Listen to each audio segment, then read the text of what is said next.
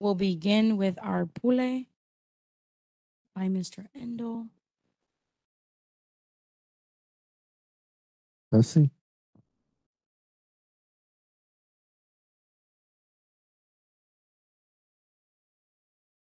Can I have everyone rise? Happy New Year. Let's pray. Father, we just want to honor you at the beginning of this year as we start a new year in you. And Lord, once again, we ask your blessing on the whole Waianae coast, that you continue to show yourself real and help us to resolve the many issues we have, especially many of our families that are still hurting. Father, guide us, use us as Waianae Neighborhood Board. Show us the things you desire for us as a board to do, as a community to do, the community of people of Waianae, that we will be Waianae strong. We ask your blessing. We pray this in Jesus' name. Amen. And thank you, Mr. Endo. Chair, I'd like to motion we add to the agenda ocean safety for 3.3.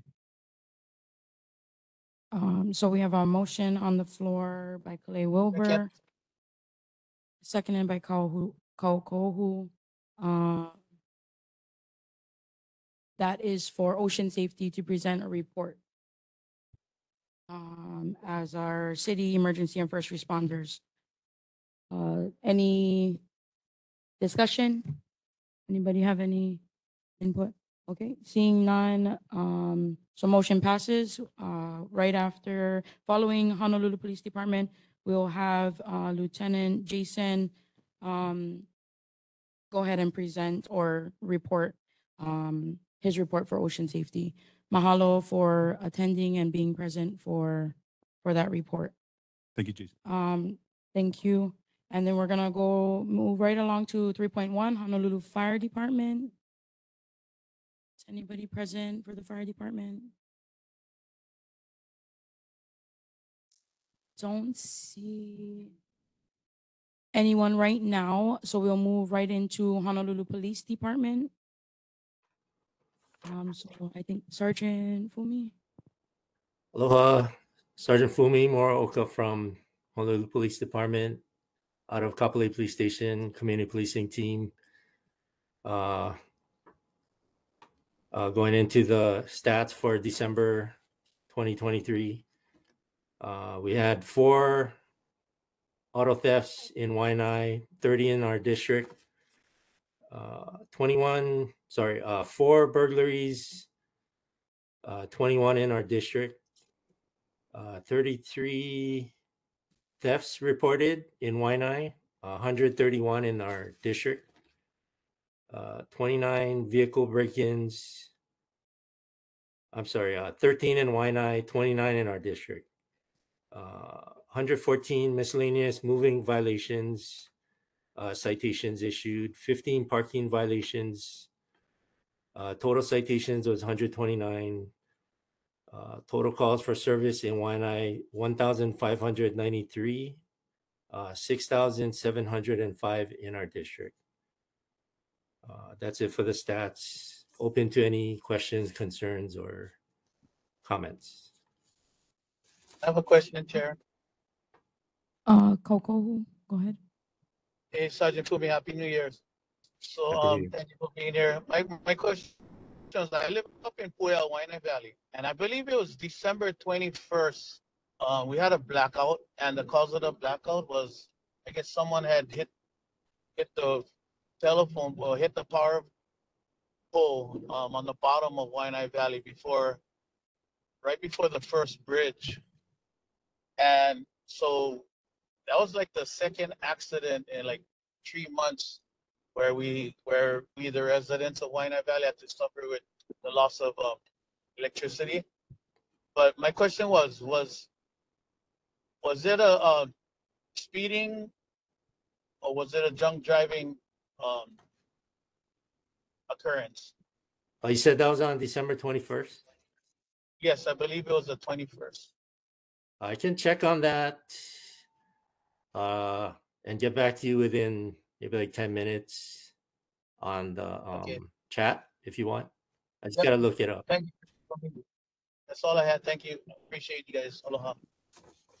Thank you for that question. I'll get back to you on that. Mahalo. Board Member Perry. Thank you, Chair. Happy New Year, everyone. Sergeant, regarding that accident, there was no, when you come Waianae Valley, then you exit through MacArthur Street on Waianae Valley Road instead of going down Plantation Road. There was no notice of the road that was blocked. So you would go down the road only to find out it's blocked, then you have to turn around and then go down Plantation Road. There was no officers, I guess. I'm not sure, but when you leaving and then only it needs to be warning in advance so that way people just go down on Plantation Road whether they're making their way towards Waianae Valley Road. So I don't know if that is the Hawaiian Electric that was fixing the problem or it's HPD, but that's what we had to encounter that day of the accident. Thank you. Okay, thank you for that comment. So normally, if there is a motor vehicle collision and one road is blocked, we do reroute traffic to where it's open. So I'll have to find out about that. But you're saying that everybody's There was no getting reroute. There was no reroute until you got to the accident scene. Then it was blocked, and then you had to turn around, then go down Plantation Road. Yeah. Do you know if that was right after the accident occurred? Maybe. Where it was blocked is the pole was right there. Yeah, that was the following morning they did that. Because I too tried to go down, and what board member Perry was saying, yeah, that was true. It was because they were working on that pole because we didn't get our electricity back to like 3 o'clock in the morning, but they were working on that pole all day, and yeah, they didn't have like signs saying that you're coming down from Waianae Valley that you have to go Plantation. Yeah, that makes sense. So I will check up on that and get back to you, but I'll also let our patrol lieutenant know about that situation so next time they can be better prepared and notify the public so that traffic gets rerouted further up the road, yeah, instead of having to turn around right by the accident. Yeah, sorry about that. Mahalo. And any in person, I have board member Crab. Hi, Sergeant Fumi. Quick question. For over the weekend or the New Year's weekend, was there a concerning amount of reports caught in related to fireworks, like firework accidents, like anyone got hurt or injured or fire started? Not that I know of. Not in our district. I can check on that as well. Thank you. Yes, please. May I ask a follow-up question? What? In regards to that, in terms of other types of activity related over the weekend, was there a concerning amount of like domestic violence or, DUIs, accidents or anything? Well, New Year's Eve is a busy night for us. Yeah. Tons of fireworks, illegal fireworks calls. There were some domestic calls where I believe somebody had a knife threatening people on the roadway outside their own home, though, and things like that. And the arrest was made. But yeah, nothing that made the news, I believe, other than that incident last night. Yeah, or yesterday. Okay. Thank you so much. And thank you folks for your service during those holiday periods. Mahalo. Any other board member Lanford?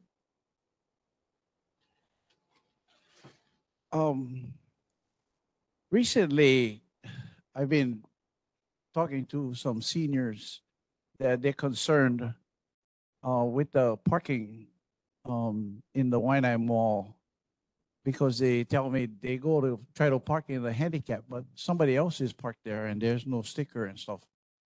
So they go up to the security, they ask the security, and the security says, no, he's not hired for that.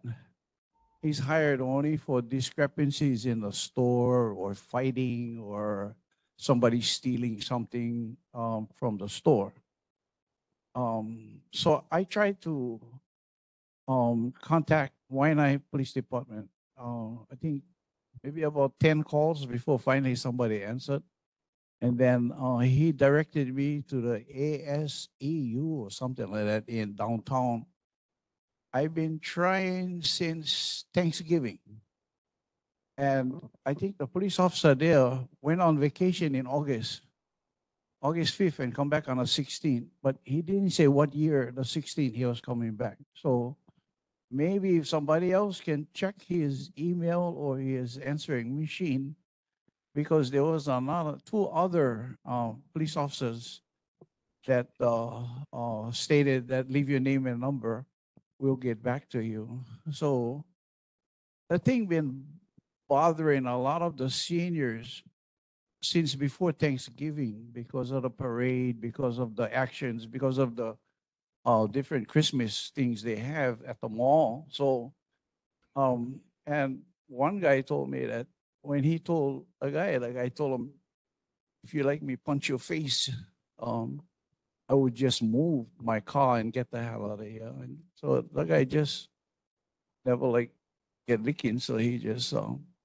took his car and he went someplace else, parked far away. But somebody, I don't know, they park in they park in the next that what you call stripe area. They park any kind of place over there, but nobody do anything when you ask them. They say they don't monitor that. So I was wondering, maybe if you know somebody up there in the higher ranks, can give me a call or text me or email me, so I can answer these 6 guys that been bugging me since before Thanksgiving.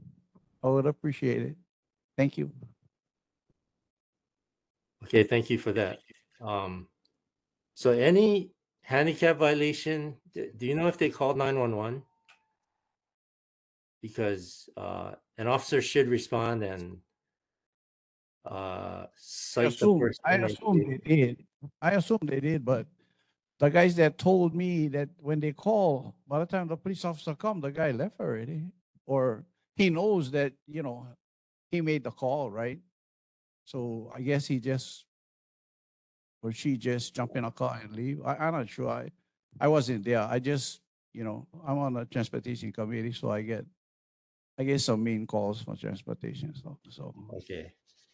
Yeah, if you want to give me your number, I can give you a call about it. But yeah, if they call 911, maybe before they confront the person, then an officer should come over and cite the person, double check if they are qualified to park in that handicap stall. They should have the placard and a card that verifies that they're qualified to park there. Yeah, and then if not, they'll get fined if the vehicle is still there and there's no placard. They can be towed. So yeah, I'm not sure what happened during that specific incident, but I'm also told that if it's a private parking area, the city has no jurisdiction on it. But I don't know how true that is. So no, handicap HPD will has jurisdiction. any handicap stall. Thank you. Any more in person from board members? Board member Perry, do you have another question for HPD or? It's really short. In reference to the last question, it'd be good to let us inform us at the board the process of what to do, because it's kind of a common problem. So that way we know exactly what to do. Thank you. If you could let us know next month. Thank you. Yeah, I'll get more details and bring it to the board next time, next month. Thank you very Thank you. much. Chair, I Mahalo. have another question. Oh, okay. Go ahead. And then we're gonna go to community with for HPD. Hey, Sergeant Fumi, so this is regards to one of our own residents, a beloved resident that passed, late last year, Darren Benitez, and it was under some very sketchy circumstances. So I was just wondering, is it still on the investigation, even though we had put him to rest already, but was there a finding of something that went wrong, like murder or something? I'd have to check with our crime investigation division and see who's assigned to the case. If it's being further investigated, or if it was closed and the family took over with the funeral arrangements. Thank you, I can Sergeant. check on that. Thank you. Yeah. Because we went to school together. Thank you. Go ahead, and if you could just state your name for the record. Hello. Happy New Year, Sergeant Fumi and the neighborhood board officials. My name is Austin Salcedo. I'm just making awareness because it is a motor vehicle operator's responsibility of not hitting pedestrians on our roadways. But apparently, Makaha Valley Road, the intersection of Makaha Valley and Farrington Highway, there is repeated individuals standing on the roadway with beer in the hand, and apparently they don't look too mentally stable. I don't know if they're a product of the rehab facility that's doing that over there at the Kernest property, but they're standing on the road, and we're making the corners or driving. They're standing on Farrington Highway or Makaha Valley Road, that lighted intersection. And we worry about crosswalk. They're not on a crosswalk. They're standing on the pavement of the road, not on the sidewalk. So I'm making awareness to HPD to patrol that area. And like I said, they don't look mentally stable. So I don't know who's supposed to be accountable for these individuals being out there. I don't know if there's that drug treatment rehab facility on the Colonel's property. I don't know. Nobody knows.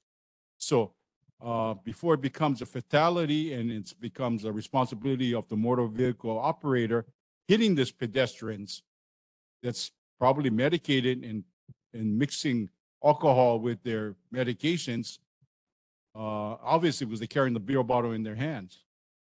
So making awareness of that, these are adults, not teenagers. So it's a problem for us drivers on the road, making awareness. But Happy New Year, Sergeant Fumi. If HPD can do patrols and keep our roadways safe for us motor vehicle operators, appreciate that. That's all I have. Thank you. Happy New Year, Mr. Salcido. Oh, I'll bring this up to the Transportation Committee as well on the fort as well too. But I'm bringing it up forefront on the HPD's awareness on this. Okay, thank you. Thank you. Any other community members, questions for HPD? Questions? Okay. Thank you so much, Sergeant Fumi, for everything that you guys do and for always being there to help support our kids and everything in their projects that they have in our Moku. But stay safe out there. Happy New Year. And thank you, You for too. attending tonight. Happy New Year. Happy New Year. Everybody. Have Lieutenant Jason You can go ahead. Yeah. Thank you for coming tonight. Yeah, thank you, thank you. Hi, my name is Jason Patterson. Happy New Year, everyone. I'm the lieutenant of ocean safety for District 4, which is the Leeward Coast, Waianae. I mean, from Ke'awa'ula, Yokohama, all the way down to Kahi Point in Nanakuli. First time here, so this is I'm going to do an introduction. I lived on this side of the island my whole life. I graduated from Waianae High School with some of the board members. Worked as a lieutenant. Worked as a lifeguard on this side for about 32 years. So very well known the areas and the beaches and on this side of the island. So for ocean safety, we have 7 lifeguard towers. Kahi Point is our brand new tower that opened up in August, and that have seen a lot of tourists. A lot of people have been coming there, and we have done about like 90 rescues just at that beach since August. Compared to the rest of the beach, Waianae, not Waianae, but Makaha, Yokohama, put all of those beaches together. Kahi Point did that since August of rescues. But for ocean safety, we focus on prevention. So we like to warn the public, warn the people, warn tourists about the dangerous, hazardous ocean conditions, and that's why our numbers stay pretty low when it comes to rescues.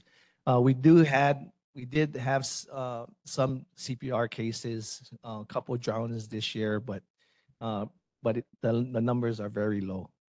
And one of the main concerns probably that I've seen change is when there is high surf, Ke'awa'ula or Yokohama, the state closes the gate so that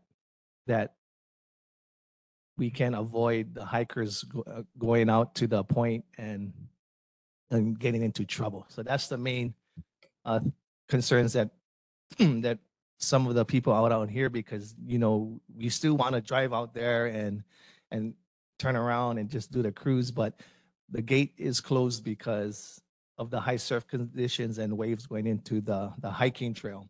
So we don't so people don't get into trouble. And in the past we used to have that open, and then we had some serious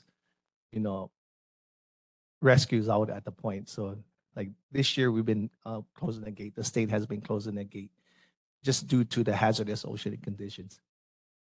But other than that, we've probably seen maybe average 300,000 people per beach, 7 towers. So that's been coming to our side, and it's been increasing since social media, because there's you have one, you have the hiking trail like Ke'awa'ula. 2, you have the Mermaid Cave in Nanakuli, and Kahi Point is a very beautiful place to snorkel and dive and all that. And then Makaha, you have the big surf. So we definitely seen an increase of visitors to our side of the island. Mahalo, Yep, Lieutenant. thank you. And thank you for and your prevention. service. Yep, thank you. Prevention, I think, is definitely key. So thank you for doing that. Yes. Yeah. Obviously, it's showing it works, giving awareness to community. So thank you very Thank you. much. Does board Any questions? members I have have any a questions? question. Board member Wilbur? Yesterday,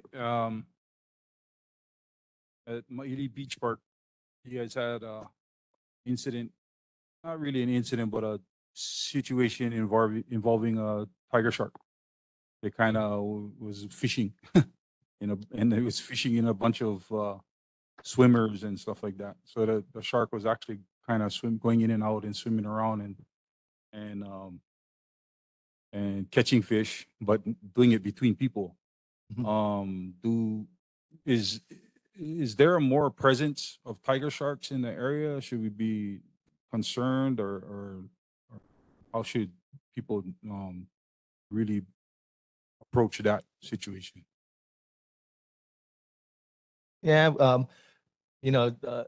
sharks are in the water. They're gonna be always there. That's their home. And but we have seen an increase of activity of sharks coming closer to shore, and I'm not sure why, but sometimes when sharks come in, it's usually they're attracted. Something has brought them in. Maybe you have people that was fishing the night before, and then the fish they don't want or their bait, they just throw it back in the water, and it's on the shoreline, and then the sharks come in, and then since that. But there's been, especially in the months of, it's funny because you have Shocktober, right, on TV, but normally that's true because they come around that time, around all September, October, November.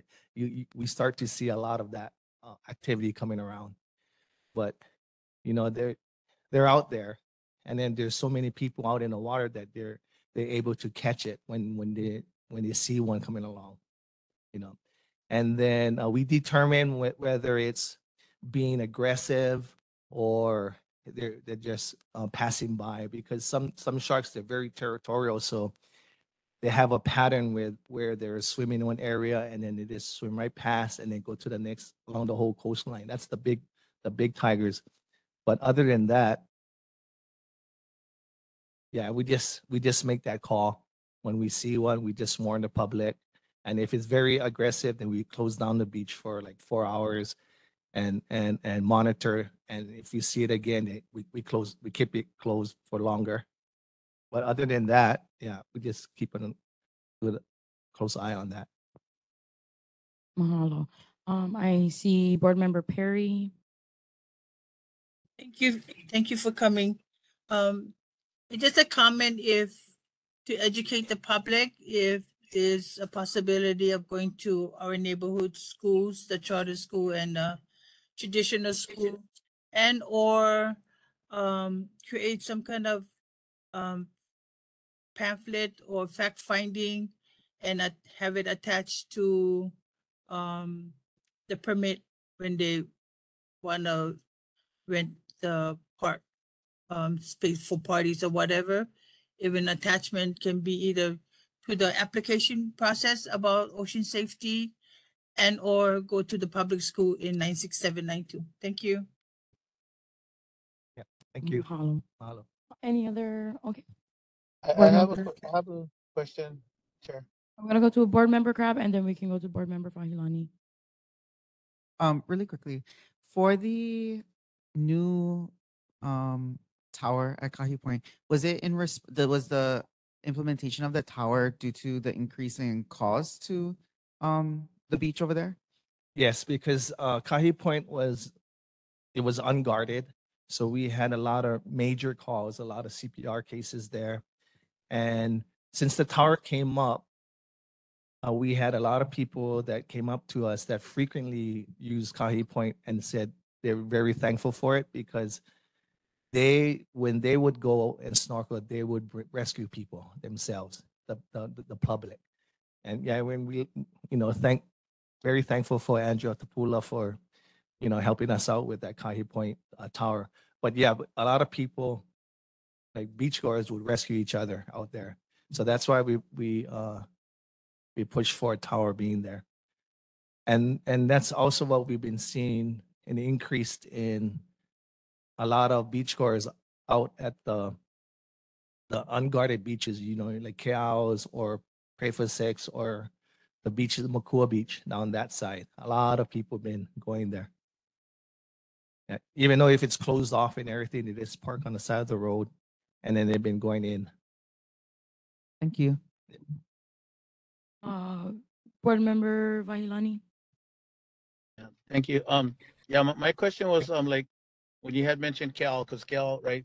A lot of people, that's an awesome surf break, but it's undeveloped on the undeveloped area. So my question is like, what is the prerequisites to have a tower at a popular beach? Like, so although there is a bathroom at the park side of Cal, but where everybody surfs and everybody uses the ocean, there's no tower over there and there's no restrooms over there. So with that, what is the prerequisite for you folks having a tower there too at Cal Beach Park at the undeveloped area?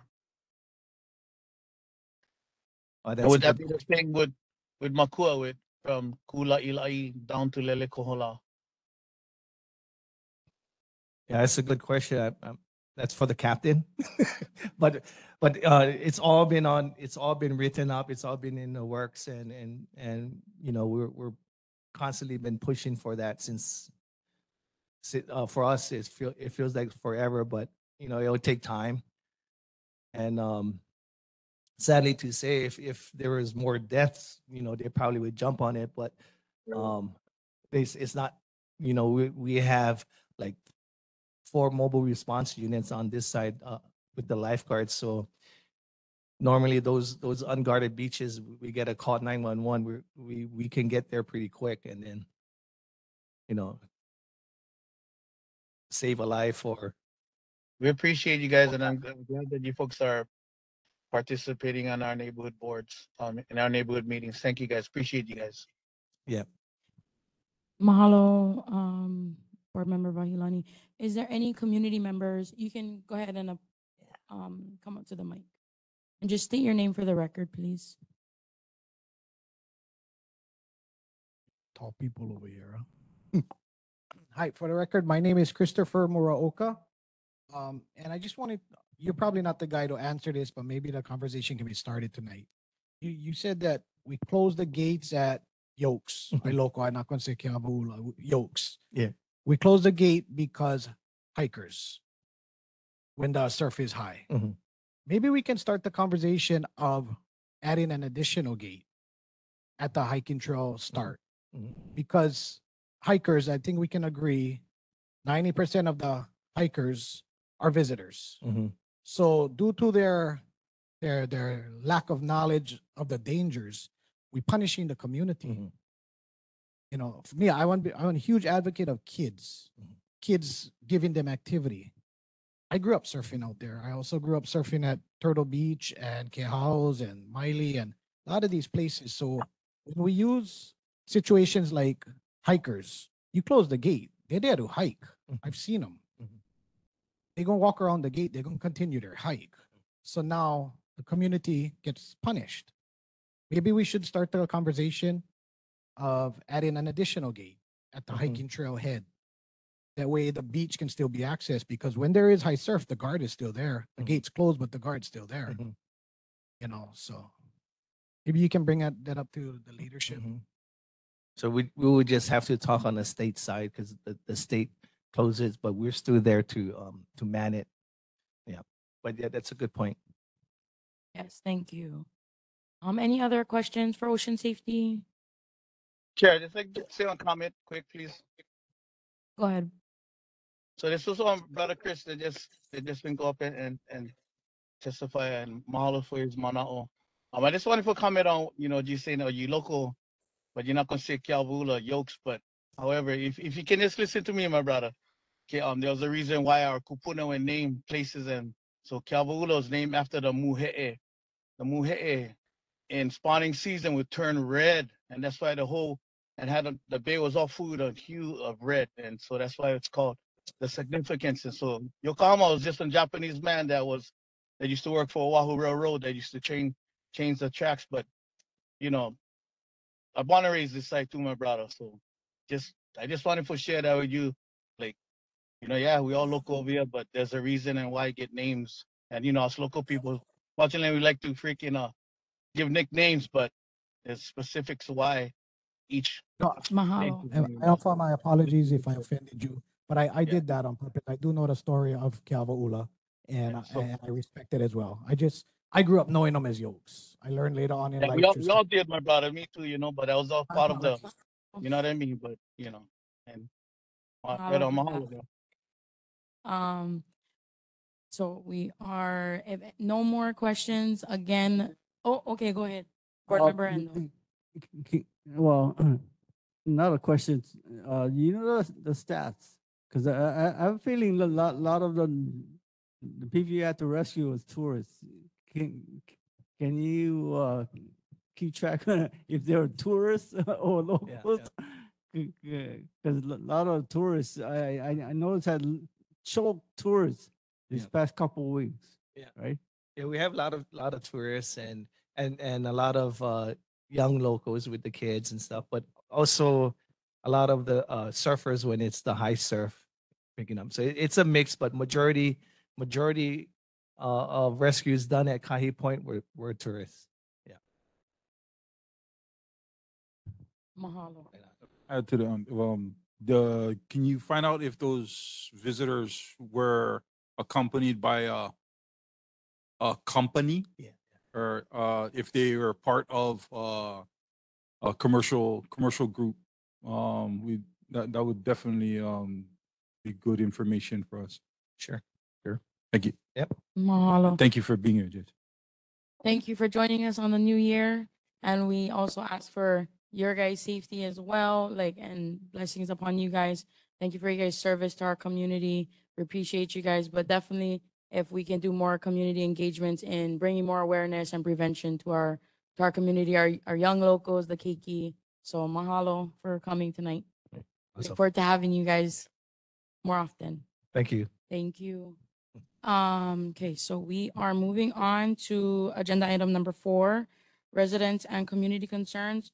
So just really quickly, anyone wishing to speak is asked to either raise your hand if you're online or please approach the mic. So if you guys can start forming the line so we can get through everybody efficiently. And then it is going to be a 2-minute time frame for us to address our concerns. If you do have more than one, we ask that you just address 2 at least minimum tonight so that everybody has an opportunity to speak. And then also just respecting everybody's views and concerns while they're addressing it. And then if we can just address chair, just so that we're not speaking to the crowd and just addressing, and then we're going to take back your concerns. So it's not going to be an open dialogue. We're here to listen to your concerns. So starting off, just if you could state your name for the record. Mahalo. Senior concerned parent, grandparent, great grandparent. Madam Chair, we have this problem with the state, with the state constitution. I mean, the United States Constitution. They're going with this thing with the gun law. Yeah. And what concerns me is that they're so adamant about United States Constitution. But I'm concerned about something that's not on the state constitution. I'm concerned about a law that we're dealing with that is imposed upon us before before the United States Constitution was imposed upon us. It's called the Jones Act. Yeah, the Jones Act is being imposed upon us, and our children are leaving our island because of it. Why? How is it? I can see when we were technically, and I'm just saying technically because I don't believe we're still a state, that when we were a kingdom, that it imposed the Jones Act on us. But now, supposedly, we're citizens of the United States of America.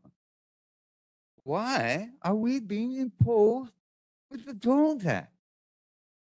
Madam Chair, so, you politicians that will go vote, making laws for us, look into this, gang. We're citizens of the United States of America today. We're not the, we're not the kind of part of the United States anymore. We're citizens, supposedly. We're part of the United States now. Right, gang?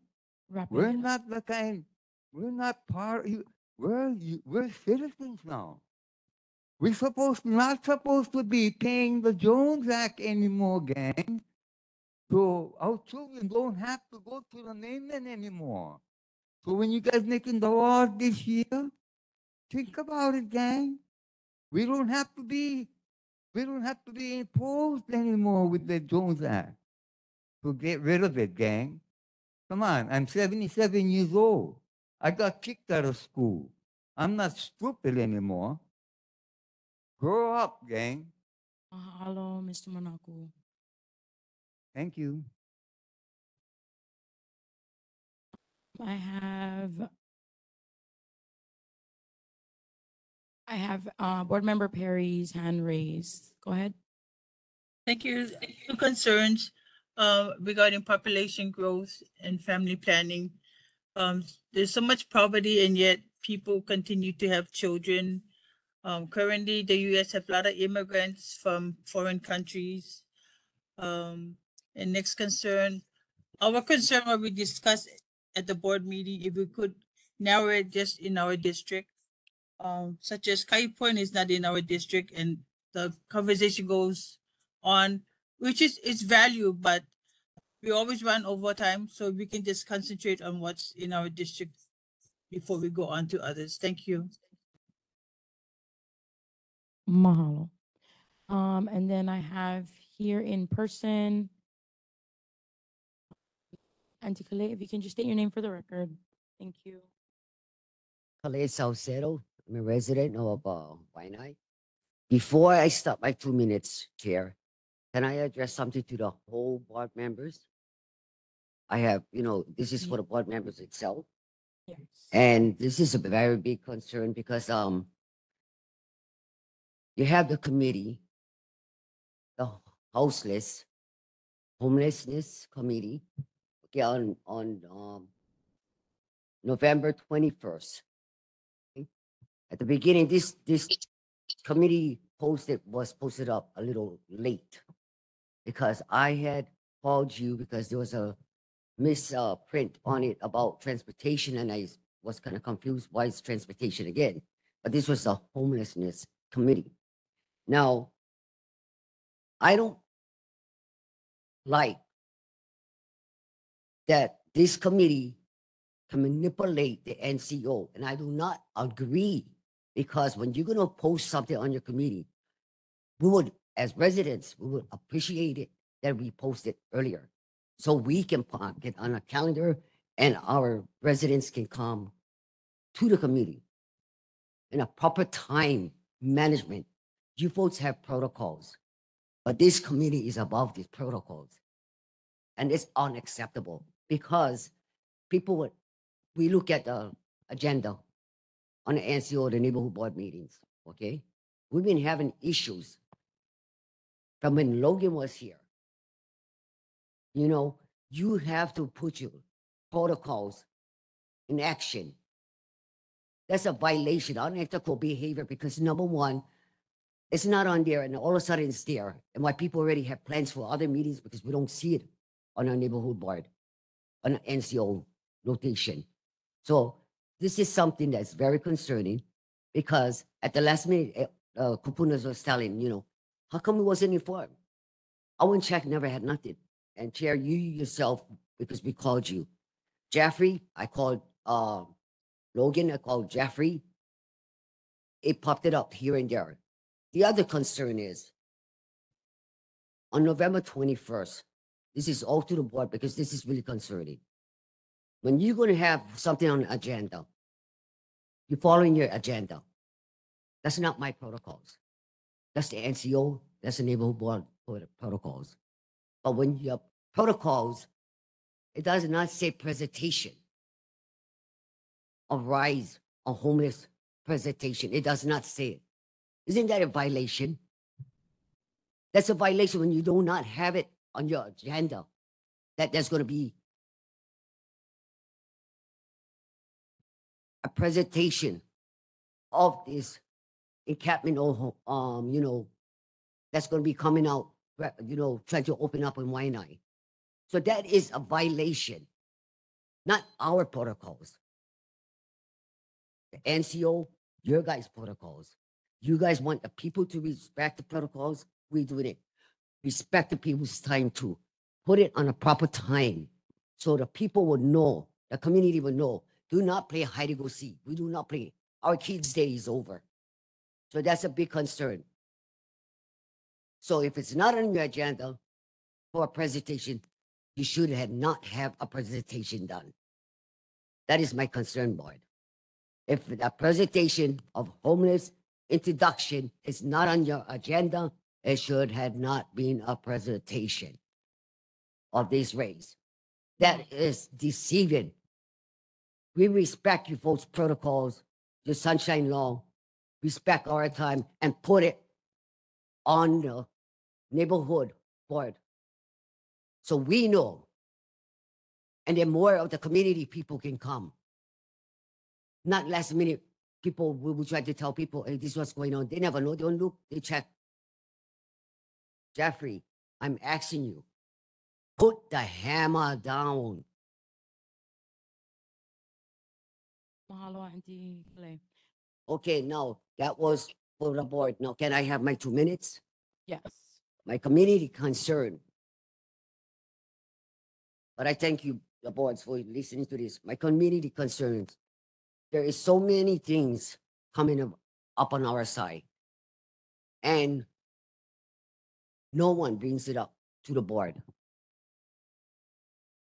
No one brings whatever is coming to us our side. But the negative impact, we see it every day. How much more do you folks expect the community? I tell you what, since 2023, we have a representative for our District 45. It's now 2024. One whole year came and went. Only one time came and supposed, let's talk story. And then it turned it out a little to town hall meeting. Okay, that's a concern. That's a concern because you represent, don't call people in the 96792 your constituent when you do not listen. You do not open your pepe out. We have two. Choose one you want to listen from. If you're not going to listen to the people, this is a big concern. Then, you know what? Get the hell out. Because we're tired of playing games. We want our community be safe and sound, happy, well-being. Right now, every day, people got to turn around. Is it safe to go out? Can I go check my mailbox? That's not 96792. That's not 96792. And don't allow them, board, I'm asking you folks, to say that they commit to talking to the community. No, you don't. We've been bringing up things after things. We haven't got answers. Oh, I forgot. I can't remember that. If you don't have the pen and pencil, you can write it down. Don't make promises. That's all we had in 96792. Oh, I'm going to check in it. It's broken promises. Well, you know what? We're putting a chain together. Not our lawmakers. It's the community. It's 96792. We're going to take them back because we're tired of our lives being compromised.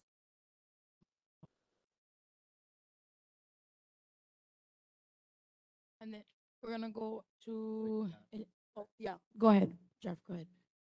Am I good? Okay. Auntie Calais, I just want to address your two comments. I do hear you. Okay. The first one addressing with the committees. With this board, of course, the committees are still fairly new as far as setting up and having meetings do go. And of course, me jumping on as the new neighborhood assistant and getting a hold of the boards as far as committees are concerned. That's something that moving forward we'll try to attempt to be different. There have not been very many committee meetings. Committee chairs aren't used to doing agendas, they're not used to doing minutes. So it's something that's seemed like board chairs. They need to get into the habit of doing it. They have to find the right format they like, something that's efficient for them to be efficient for the community. So we do hear your concerns. They will definitely be addressed moving forward with committee chairs as far as agenda making and minutes do go. Okay. And the second one, that is something that I know that has kind of been miscommunicated with representatives. If representatives do send, or elected officials do send either themselves or a representative there, if a report is made, if not, there's a report that is sent virtually that is put into the community drive. So even if there's not a presentation, there's at least a report or a newsletter or some form of information that the community can see. But as far as the misrepresentation, I hear you. Moving forward, that's something that will show improvement, especially with the start of the new year. You did say specifically what district elected official, so I hear you. And that will be addressed accordingly. Okay. Waianae. Thank you. So we're gonna go to, I'll take this one. I was speaking to her earlier because I need to follow up with Jeff Jones. May I present something before my 2 minutes? I have to address what our commissioner had spoken about because there is a, hold on just a second. I'm Yes. gonna have community member Kathy have her 2 minutes to share her concerns, and then we can Okay. come right over. Mahalo. Okay, Sure, get my hand up. and Yes, I've been mahalo. supporting the board members here since June of this past year when I first started coming here. And I know this is a new board, and I'm hoping that this board can be different from the one we had last term. My biggest concern has always been the homeless issue. And I don't have anything against the homeless people that are there or, how they became homeless. I only care about the people that provide the services. If they're not capable of providing the service, they should be followed up by whatever government entities are responsible for them. And my biggest concern right now is the one by Cedar Church. I was there when they first had that issue. We had no idea what kind of a program they were going to have. And what we found out was totally different. And like I said, I don't have anything against the people that are living there as tenants. I blame the property managers and whoever is running the place. They have no idea what's going on. And the most recent one that I'm concerned with, I mean, it's very personal for me because it's affecting me. I addressed the trash problem there. Can you imagine 75 or more people living on a 4-acre farm? They have no idea how they're taking care of their trash. So all you see is piled up bags of trash with food. And in the last year and a half, we've had a rat infestation.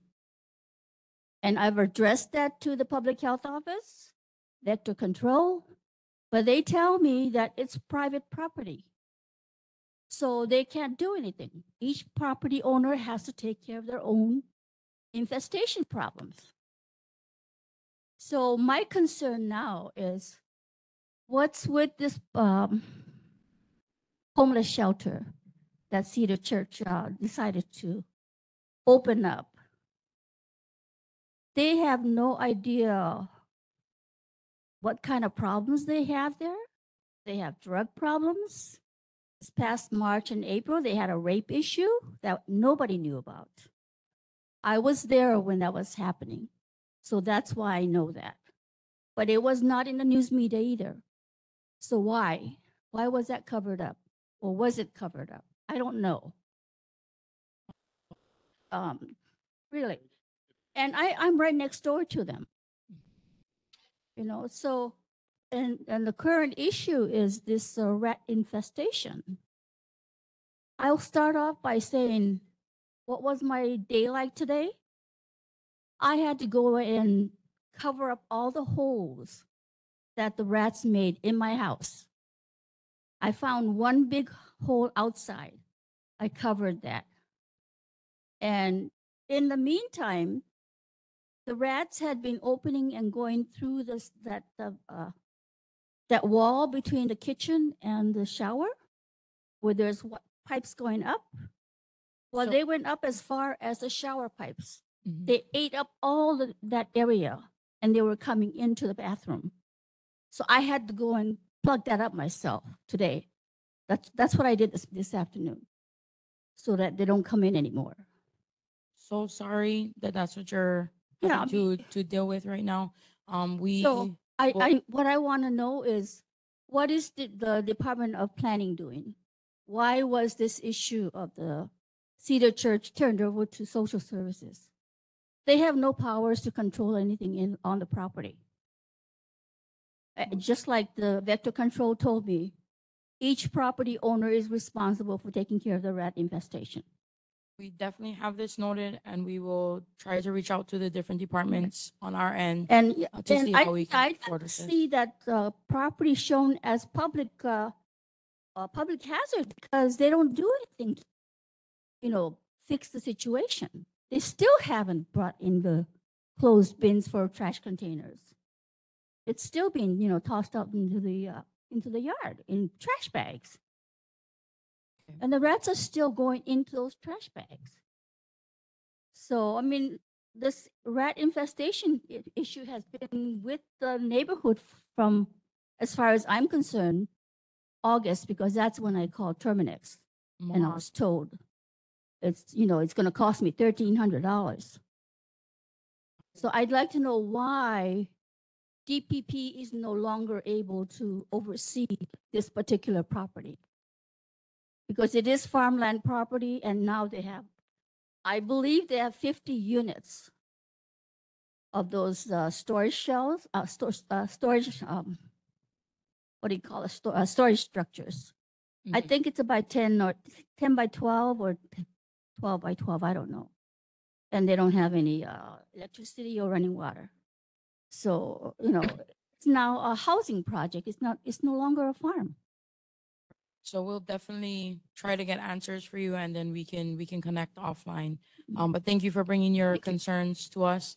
And I hope that we can find some kind of resolution for you to be able to move forward. I would like to see hopefully. public health get involved in this because there's a lot of public health issues. Thank you. Mahalo. Okay, we're gonna go over here on this side, Boston, and then we'll go to Kauko. Can you hear me? Testing 1, 2. Okay. I'm asking the board to begin with, our commissioners, commissioner as well. Okay. For our homeless committee, for what I've seen so far since October 16th, we need a co-chair for the position. We need a co-chair. It's misaligned right now. It's a broken system. We're not getting answers for every meeting that we've been having since September, October that we scheduled. Okay? October 16th, we held a town hall meeting. Not town hall meeting, by Zoom meeting on October 16th of last year. We had officials, state officials, city. We're supposed to have a follow-up meeting from that, but already cited a conflict of interest. So right away, I had contacted our chair and vice chair to appoint a co-chair for the Houses Committee. It was the chair who represented us, who represents us now as a chair for the Homeless Committee, identified himself during that Zoom meeting as a representative for the state of legislation. I found that conflict, so I raised a flag. We need a co-chair to represent the city, neighborhood boards for the community. We appointed one, I believe was Philip Ganaban. Thank you so very much for the chair, Jonathan, on that, making the fast move. We're supposed to have a follow-up meeting from October 14th with Cedric Gates. He had his talk story town hall. Again, I question that because there was never a follow-up from October 16th to November 14th. Never, nothing for the community, nothing follow-up meeting concerning that because the 96792 are heavily impacted. We don't have the measurement. That's what I was trying to get. The excuse was they're going to seek out state officials. October 16th, November 14th, no follow-up meeting. Town hall meeting with Miley and Cedric in December, still no follow-up. 3 months passed by. There's no alignment. There's no answers for us in the community. We need a measurement for all the state operations that's happening here from the prisons and the courts. It's coming to our area. The Department of Health already admitted it's a broken system. State Department of Health, the state hospital, has a broken system. Patients is murdering the nurses on the state hospital grounds in Kaneohe. It's a broken system. There's no accountability.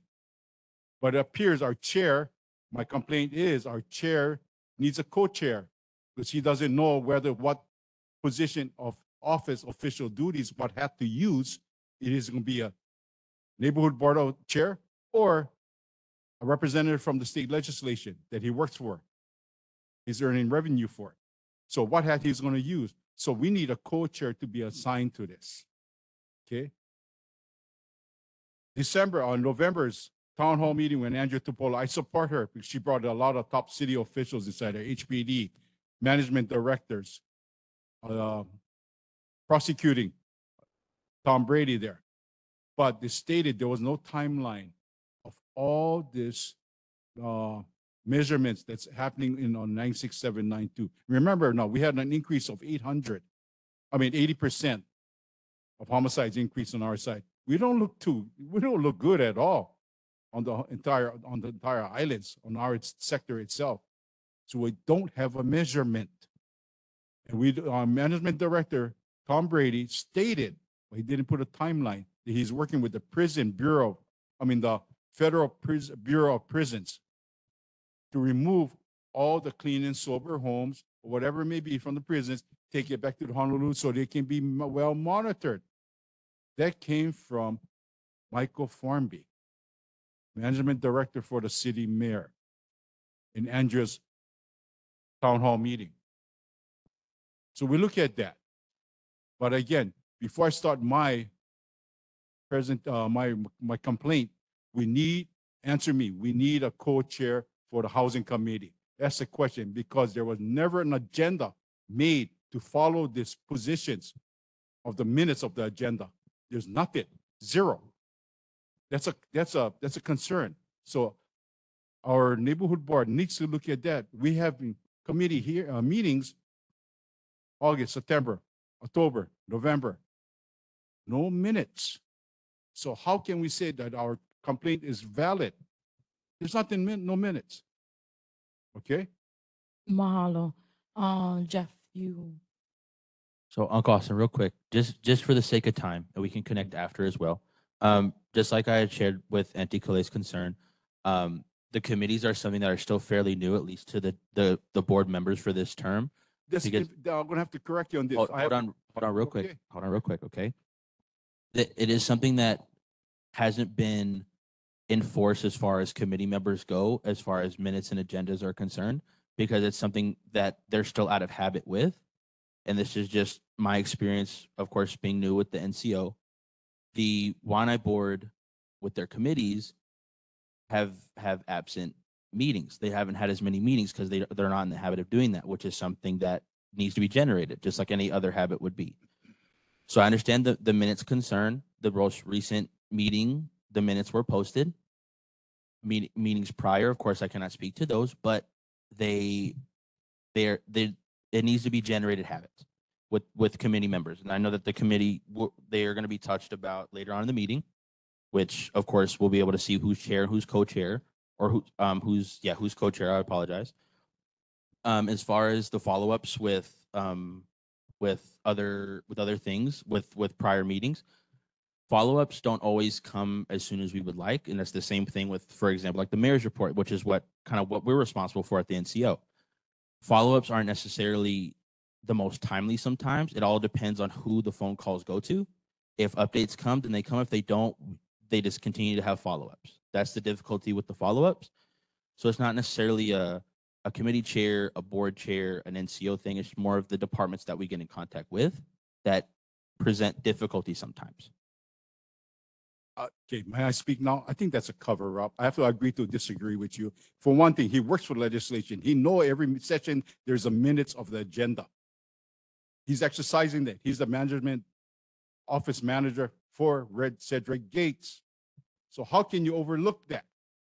He already has the expertise. So we're not. So we're looking at, we need a co-chair. Point of order. Hold on, guys. Okay, Is so it community concerns?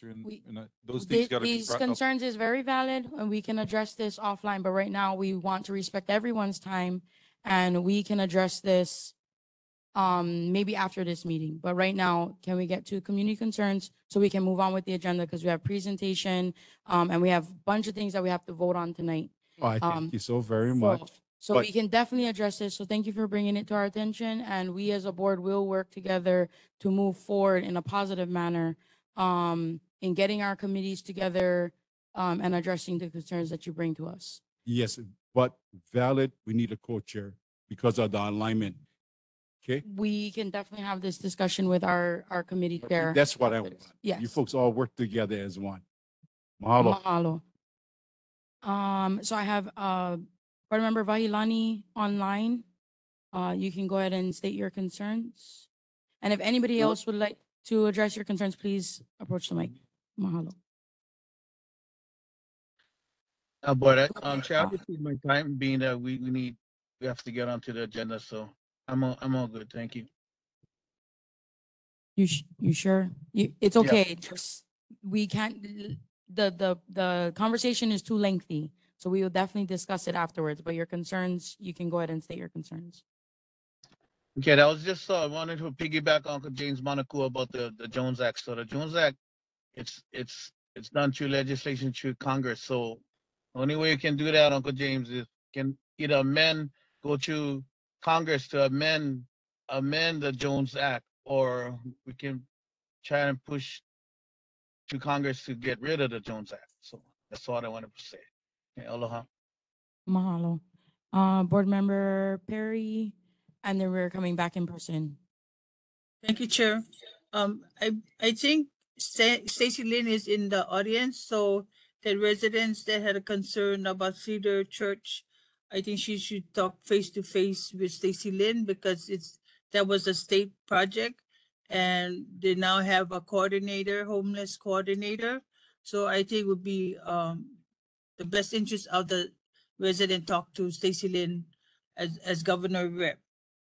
Second, it sounds like committees are not doing their minutes. So I will volunteer to do the minutes. They send me the link and I'll do the minutes and send it back to them if there's no objection. I know that has been a chronic problem with this board prior to all of us on the board. So I'm letting all of you know if you need help with the minutes, send me the link. I'll do it and then I'll send it to you. I was previous secretary, so I'd be willing to help. Since I can't make the meeting, at least I can do that part. Thank you. Mahalo for your kokua. We appreciate you. Mahalo, Johnny May. And then back to community. Go ahead. Real quick, I just wanted to tag along to Auntie Clay's comments earlier. Can we have that presentation that happened without notice nullified? Can we have it strike down and maybe put on an actual agenda and give enough people enough time to come out so we can hear that presentation? So it has been recorded 4 minutes, but it can be followed up to come to the regular neighborhood board for an entire community presentation if that's something That the sets a board whole would- new precedent. I want you folks to understand that if it's been recorded, but it wasn't on the agenda, that opens a whole new realm of things that can be done. Mr. Jones, you said that it's a learning process, creatures of habits. I say we start new, we strike it, we do it the proper way by putting it on agenda and then redoing it. I think that's right. Mahalo for that. We definitely, I don't have enough information as far as the process that he went through and if it was accordingly. So I think that is definitely something that has to be investigated by neighborhood commission's office. But that is duly noted and we will definitely continue this conversation. But thank you for that suggestion. Yes, a very important protocol to follow. Yes. Yeah. Agreed. So if it's recorded, maybe we fix that. Yes. Mahalo. Anybody online? Okay, so back in person, go ahead. Hello. State your name for the record. Hello. Okay. Aloha and Happy New Year, Waianae. Makaha. Are you guys up here? Michael William Capolino Eli. Okay, one concern is the valley looking like a freaking dump. Just like Lule, Homestead, behind Homestead, they just Paul them. Harris, Tupuola, the Saucedos, not Saucedos, but Satellos. I think get rubbish again. At the Harris hole, wow, dump them right there. They cannot read the sign. They're blind. But you know what? They're dumping over there and in Waianae because I just was up there in the mountain working a loi. I didn't go up. I never seen that rubbish there. I come back down. Holy shit, big buckets, all kind. Oh, what is this? Wow, construction over here. But you know what I mean? No more presents. No presents for watch the mountain, where the water come from. You know what I'm saying? They gotta watch what that's where our water come from. They gotta watch the mountain. Then the ranch. I mean, this last year's thing, but I bring them up now. You guys gotta get out because they're in violations of all kind violations. I mean, I bring them back up and get some more violations a little bit down by Angel's Junkyard. Get some more violations over there. Then bust down on Big Mound. I don't know if you guys can see that, but if I was on Game Warden, bruh, people would be on the hit list, I tell you. They guys would have plenty citations. I mean, they would lose their lease, right? Out of Dodge. Because they're not taking care of the land. They stay historic preservation. They're running over everything. Who supposed to be watching people do that? You know what I mean? Who? Where the dealer now? Where these guys? Where these guys? I can see it being done after the fact. After they run over everything, they don't care. That's historic preservation now. So where all these archaeologists? Where all these guys stay? Where the states there? That's what I like. No, because I sick of it. I mean, this was start of the new year. Aloha, everybody, but that thing making me sick. That ranch too. Wrapping it up. They guys got a freak. They're in drill, like I said. So whoever owned the lease over there, how come they're not? And then disturb Baichi's mother and the parents, and they make the fence right there, blocking his way to drive in. How can you guys block that? And his parents then buried over there, the Maninis. You know what I mean? They only own that little portion right there by the creek. They only own that little portion. And the guys over there that running their horse ranch or whatever, they guys can disturb EVs over there. Manini EVs. Baichi. Now Baichi no stay up there because they made one fence. You know, I mean, that's my concern because I go up Waianae Valley maybe every holiday, or if I'm not working. But I mean, I can work if a state let me go work for them. They're not doing their job. That's why. I mean, look at right here on the side of the mountain over here, if you guys see. You know, wherever I had water coming out, that's where all our kapunas was. Now I see these guys taking all the puakus down. You know what I'm saying? Nobody, I can see you guys can see that right by the right over here by they call that the solar farm. Right over here above the solar farm. You go look over there. I don't know who's supposed to be watching the area or Mahalo. Pilau, but aloha. Aloha. Mahalo for staying on top of this.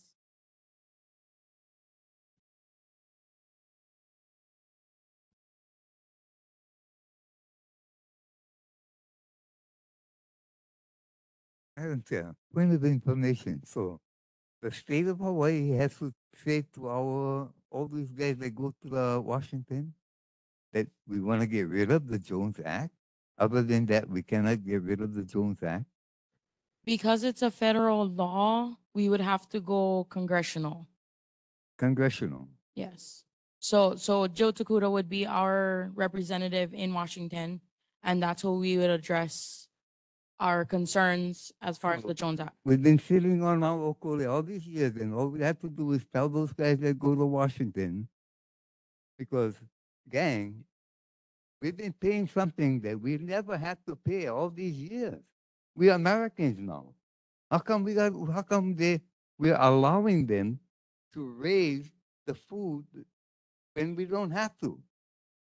There's no American paying taxes like we're paying tax. Oh no, excuse me.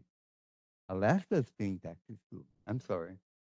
And Samoa is paying taxes. So they're part of America also.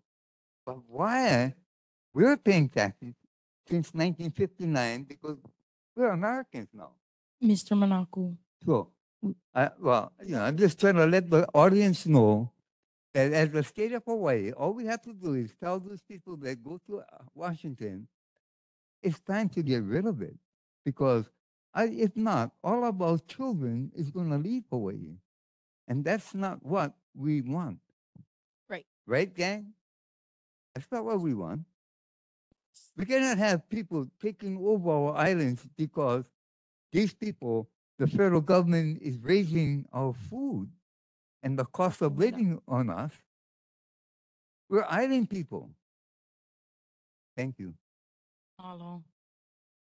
Any other? Okay, we have one more. State your name for the record, please.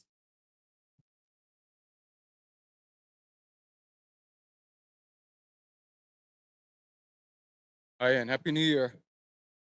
My name is Your Royal Highness Harris Malahia Fully Jr. So I get some main concerns about Waianae Valley rents or Puhonua or Waianae, Kavivi, Nanula. So Pomau and Pala Farms at the lease, and they're on a lot of violations. So I just wondering what state is doing about it.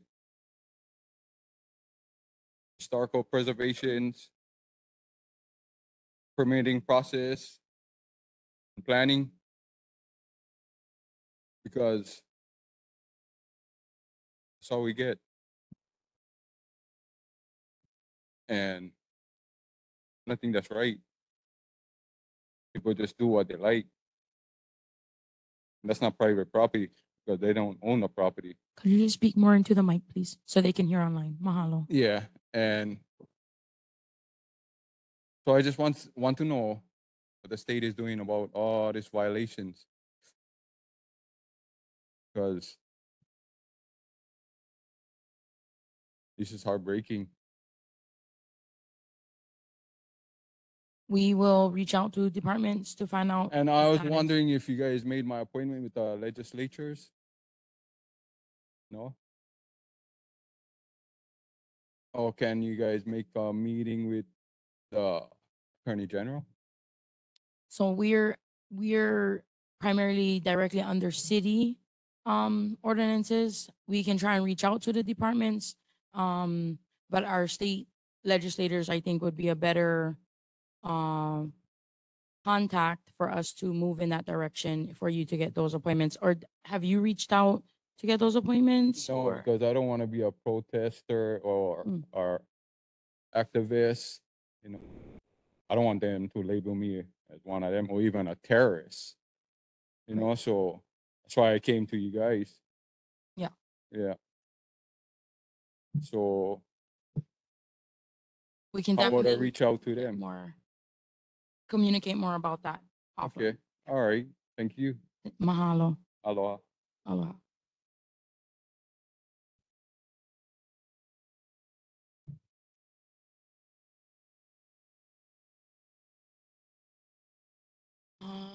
Okay, so not seeing any more concerns. We're moving on to agenda item number 5.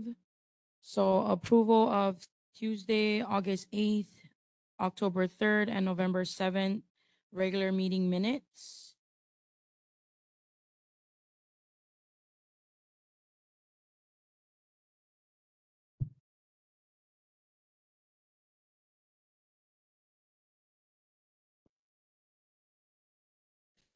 Board Member Perry. Make a motion to accept August 8th, October 3rd, and November 7th, 2023 minutes.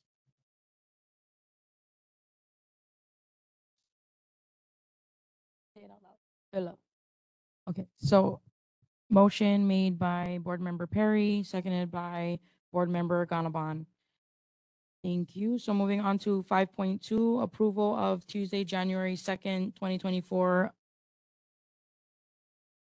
Oh, I'm sorry. Guys, I'm so sorry. Mahalo. So any discussion on the approval of our minutes for those 3 dates? Okay, seeing none. Any opposed? Okay, so all in favor, say aye. Aye. Perry, aye. Okay, so Waianae, aye. aye. Mahalo.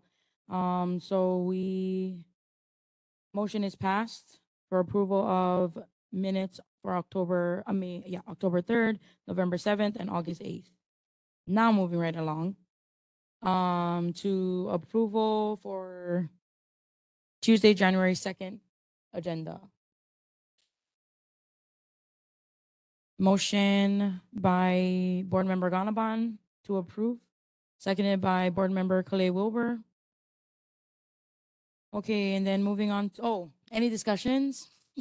Is to include the added 3.3. Thank you, Board Member Perry. So with amendments for 3.3, adding Lieutenant Jason Patterson for ocean safety on the agenda. And then also, I think the corrections for District 44 and 43 to be changed to Districts 45 and 44 on 7.4 and 7.5. Any other corrections or adjustments to today's agenda? So motion moved by Ganaban and seconded by Kalei Wilbur. Okay, moving right along, 5.3, report of board member attendance at other meetings and didn't take vote. Thank you for holding me accountable to the process.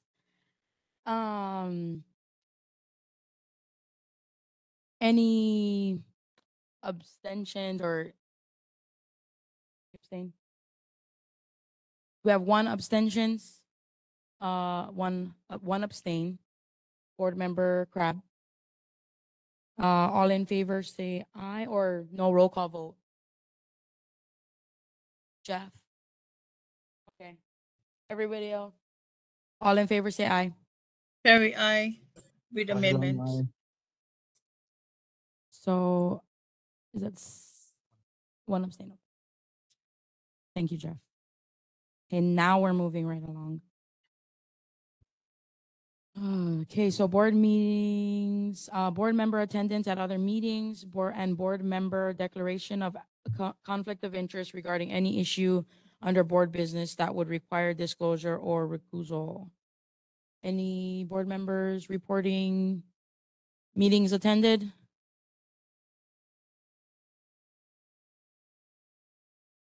You can go ahead and. Mahalo.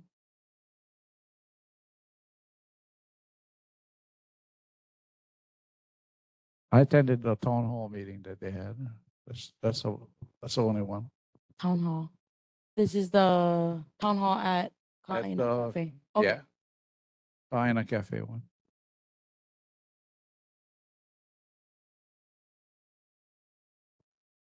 Just for the record, I've attended the town hall as well as the Andrea Tupolas, but as a community member and not as a board member.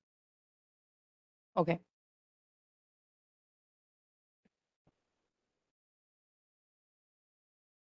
If just so there's Board Member Crab also attended both town halls. Thank you. okay.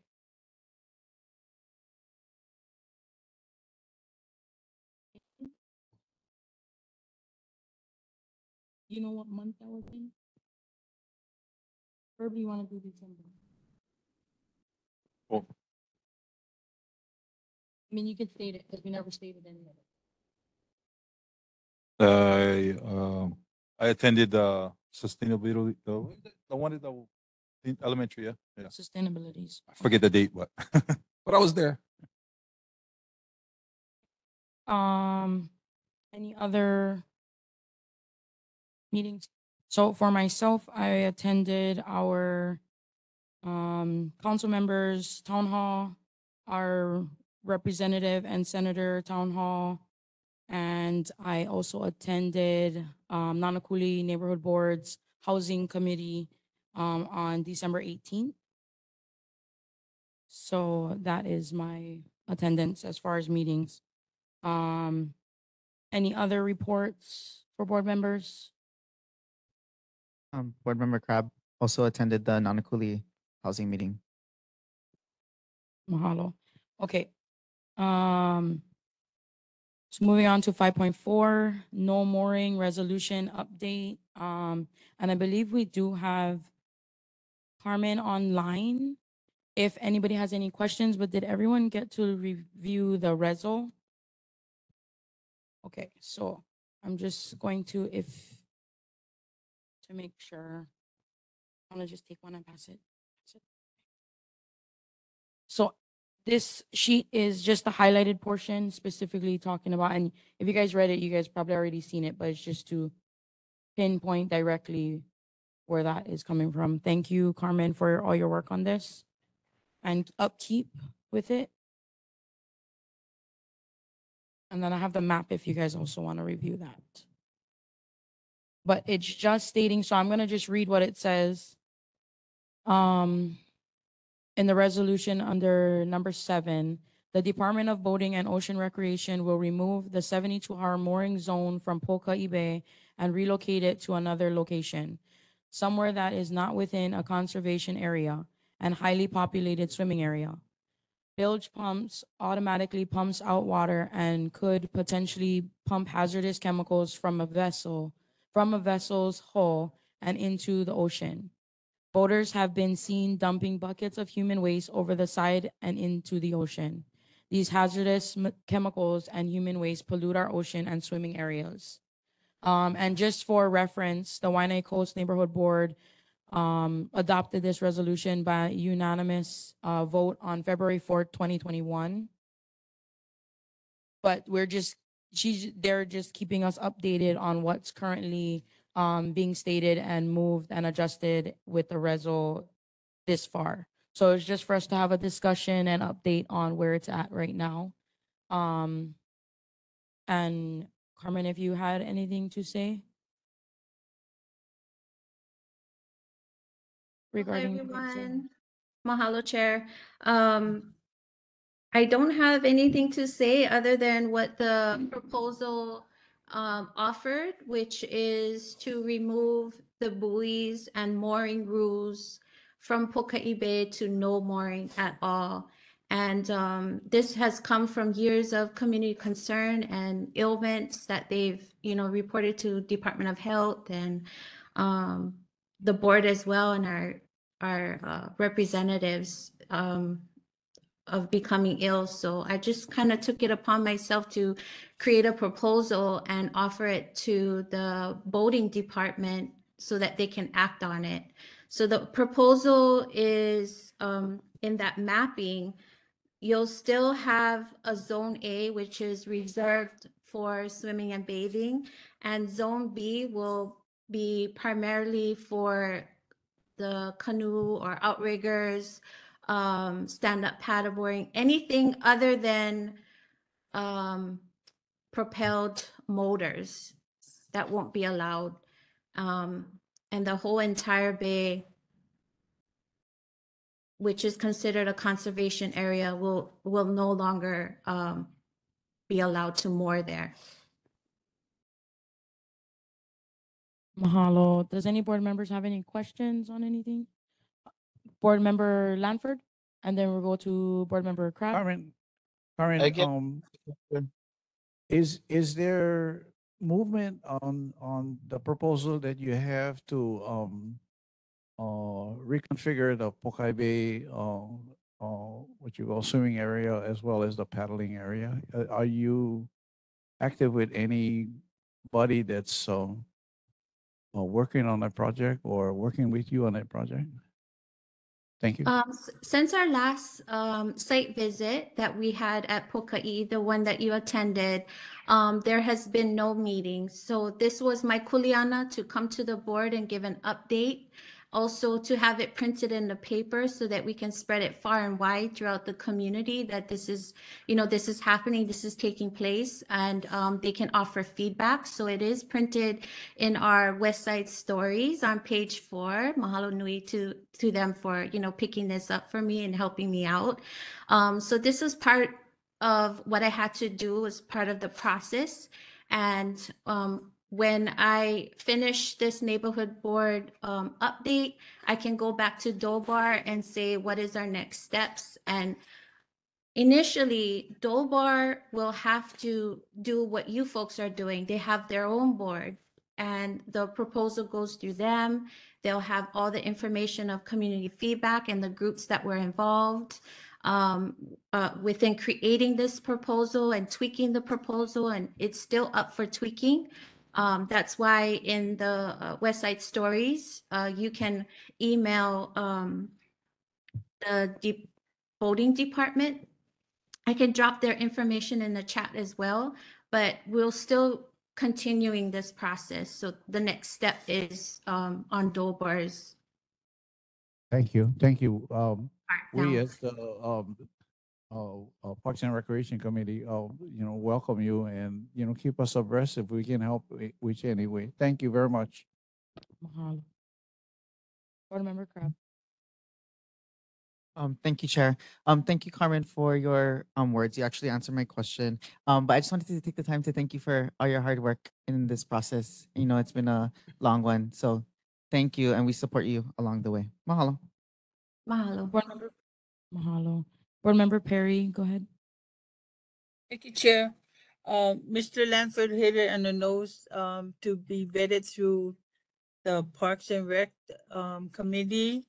Also, if you could invite someone from Do Care or Don Ching to come to the board. So to guide us of how we can expedite this, to have no motorized watercraft in Pokai Bay. I know there have been many concerns, and there was like the concerns were like, no, we're not dumping any waste. That was the reply when it was addressed about dumping human waste in Pokai Bay. That they came back up. The water was fine. There was no bacteria.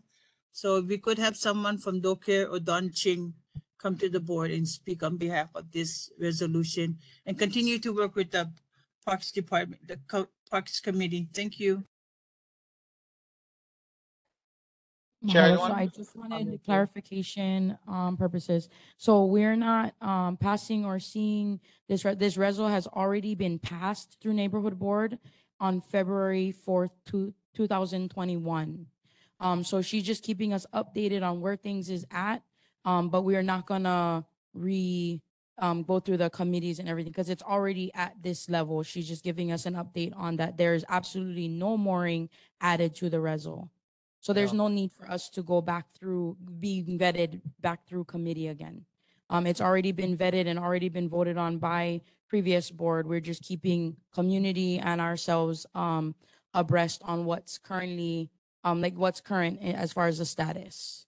But HRS has not changed, so it's still in the process. So if Docare can come and speak to us to help us guide through the HRS, that there's some laws that needs to be changed. Not because the resol was passed, that the law is implemented. I can comment to That's not that. how it works. That's not how it works. I can comment to that. So when I brought this up to Dolbar of what is the next steps, because they have authority to change the law, it was just, this is in the process that I took the resolution, which is done, 2021.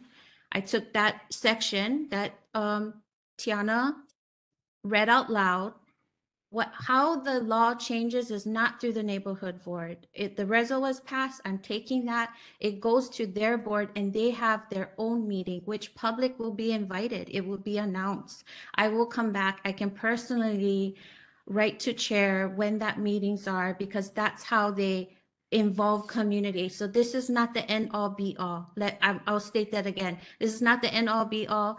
We can all submit our own comments if you'd like, but it will happen on Dobar's board. Understood. Familiar with that process. Mahalo. Thank you. Mahalo. Board Member Vahilani. Hey, Carmen, Happy New Year. It's wonderful comment and good job with you. What you folks are doing, and that resolution, and it's for the benefit of our community and especially of that Bahipana. So mahalo nui. Good to see you, sis. Aloha.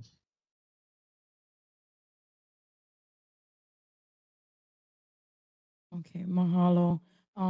Board members, any other questions for Carmen? Thank you, Carmen, for attending tonight and for keeping us updated on this process. We will stay in communication.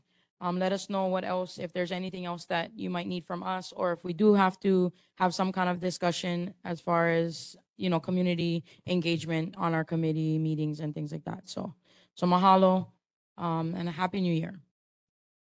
Mahalo. Aloha. Aloha. So moving right along to 5.5, discussion on resolution 23-267. And this is currently a resolution through our city council by our councilwoman Tupola. And we are, I think, waiting on a hearing, but did everybody get a chance to review? I know she brought this to us before, but we got to review it. And if we have any questions, or if, Councilwoman would like to state anything. I do have hand raised. Board Member Vahilani, are you raising your hand for the Reso 267? Oh, okay. Sorry. No, you're fine. So just for a little bit of background, first off, I just want to thank Carmen because actually I worked with her on this. But what had happened was she did bring it before this board, but there was no formal vote taken in support or opposition. So we had already had the parks hearing, and that was kind of the stipulation that DPR gave is, did the neighborhood board support it? Of which at the time they did, but there was nothing formal that was written down that stated that the board supported it. Long story short, we did a very similar process when we did Kea'au. We wrote a reso, we put line by line what we wanted Parks Department to fix, and actually it went well. So thank you to Auntie Kale and Uncle Austin, because that was the same process. Now we're doing this for the area that we all call sewers, but also that small little park that they call Lualualei 2, which is kind of what they call like the extension of Pokai Bay. So the Pokai Bay Neighborhood Security Watch, they are very vigilant in that area, but as most of you guys know, that bathroom, not the one that we see on Farrington, but if you take the side road, that bathroom needs to almost be like level to the ground. It's boarded up, people live in there, there's all kind of things that happen in there except for using the bathroom. So long story short, if you guys could please take a position on this, and then once you guys do, then we're gonna pass it in our committee in parks at the city council, and we're gonna start the steps forward to either fund the improvements that need to be made, but basically get Department of Parks to be on the same page with us, because we're tired of seeing sewers look like that. That whole area, all the way from where the Waianae Coast Comp is, wrap it all around almost to Pokai Bay. That's the area that they call Lu'u'ulei 1 and Lu'u'ulei 2. Mahalo. And so just to add to what council member had addressed. So this resolution was brought to us by a few community members, as well as Carmen, and she had worked with Hawaiian Affairs on the resolution. And so it was heard on a committee for neighborhood board. It unfortunately just never made it to the general board. Just so everybody is aware that we did see it through committee. It just never got here. So now that we're here, I just want everybody to know it was vetted through committee, and that's why I'm stating this. Community members and committee members had participated in this reso as well. So just clarifying that. But if any other discussions, board members? I have a concern. Since you're up here, the comfort station across the street, there's a hydrant, and there's an engine block right next to the hydrant. If that engine block can be removed so that HFD, there's no injury to any firemen in the dark, like if they're responding. There's, Yeah, some, we can discuss offline, and I'll have I'll have Kiko go by and make sure that we know where, and then we can make the steps to remove it. okay, thank you. Yep. Mahalo. Okay, so a motion. I move to approve the resolution.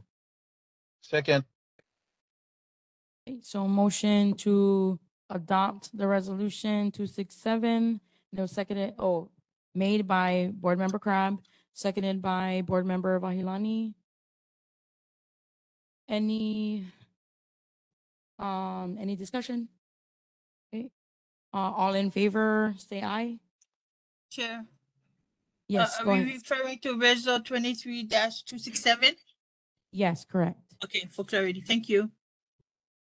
Just point of clarification. So I think because it's a reso that we introduced on the city council, I think what you guys can do is take a position in support or opposition, but Okay. not support the reso because you guys didn't write the reso. So yeah. So you guys support the reso. Sorry, my motion was to support resolution 23267. Thank you. For introduction in the Honolulu City Council. Mahalo. just somebody to second. Oh, can we have another second? Second. Please? Second. Mahalo. Okay. Thank you for the clarification. Okay, any discussion? Okay, seeing none. I'm just gonna go by voice vote. All in favor, say aye. Aye.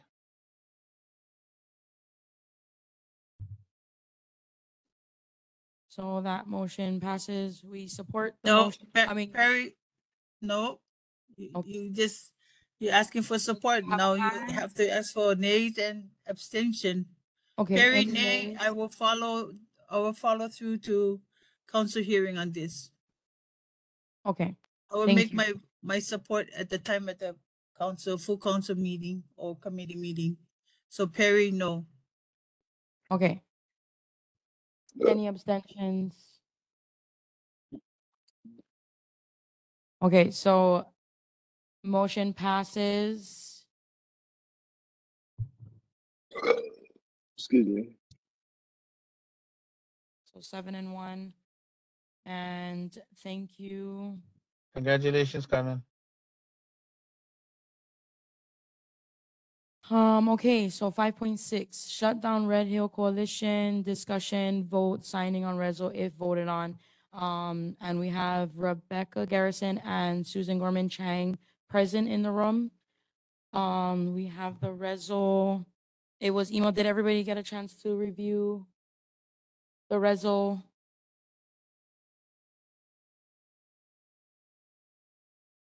Any questions? Yeah, this is long done, and just to clarify as well, it's just a formality that we are hearing it, whether we support or we don't support, but this has already been processed and is already currently happening.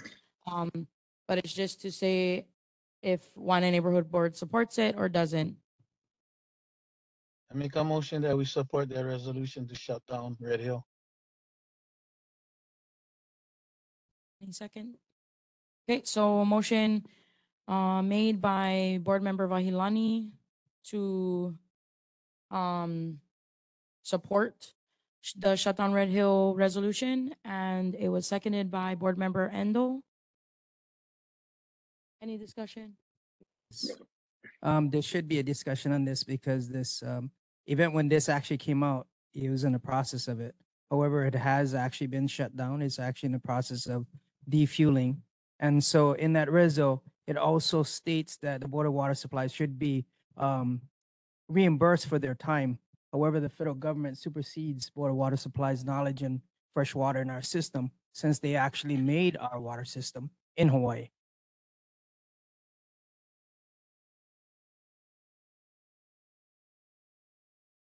Thank you. Any other board members?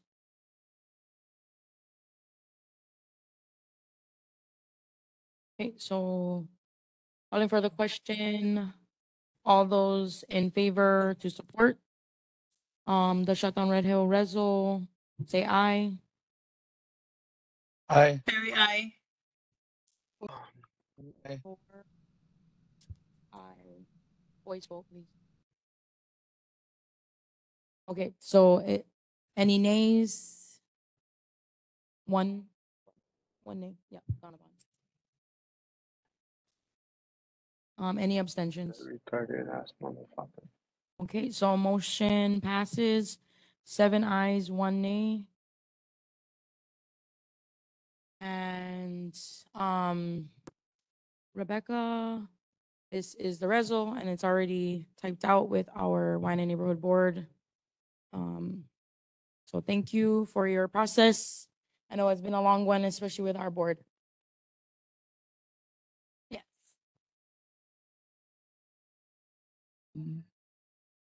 Mahalo. You can state that if you want to. You can go ahead and state that for the record. We just want to say thank you so much for your support and the entire island support of this resolution. This is a historic event. This is the first ever island-wide supported resolution in the history of the neighborhood board. So thank you so much. And we look forward to working with you folks in the future as well. Thank you. Mahalo, Rebecca. Hello, Becca. I have a community member that I'm neither for or against the radio thing, but what I do want to say is I support what board member Perry said earlier, and this board should focus on things that are in our 96792. That should be our priority. Mahalo. Okay, so going to 5.7. Okay, this is strictly pertaining to the sudden changes and everything that our board is going through currently or has gone through, and if there's any discussion or thoughts that anybody would like to share or discuss. Board members.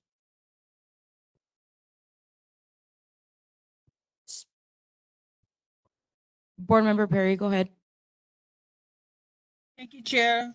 I know 2024 is election year, and it's no secret that neighborhood board members run for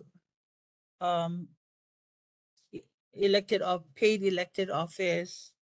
They're either running or they work for somebody in the at the state capitol. Is no surprise that some board members utilize the board to progress their campaign election in the way of the neighborhood board. It's no surprise, but I just think it's unethical to use the board as a leverage to get a paid elected official position. I don't think it's illegal, but I think it's unethical. Board members, not in only ours, but island-wide, utilize the neighborhood board to promote their career. And that's my concern. Again, I'm not sure if it's illegal, but to me, it's just unethical. Thank you. Mahalo.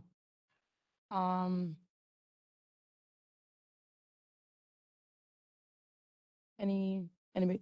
It's particularly just with the transitions that we've recently endured. If anybody has any questions or concerns regarding that particular topic, as far as officers and things like that, that's what the discussion is for.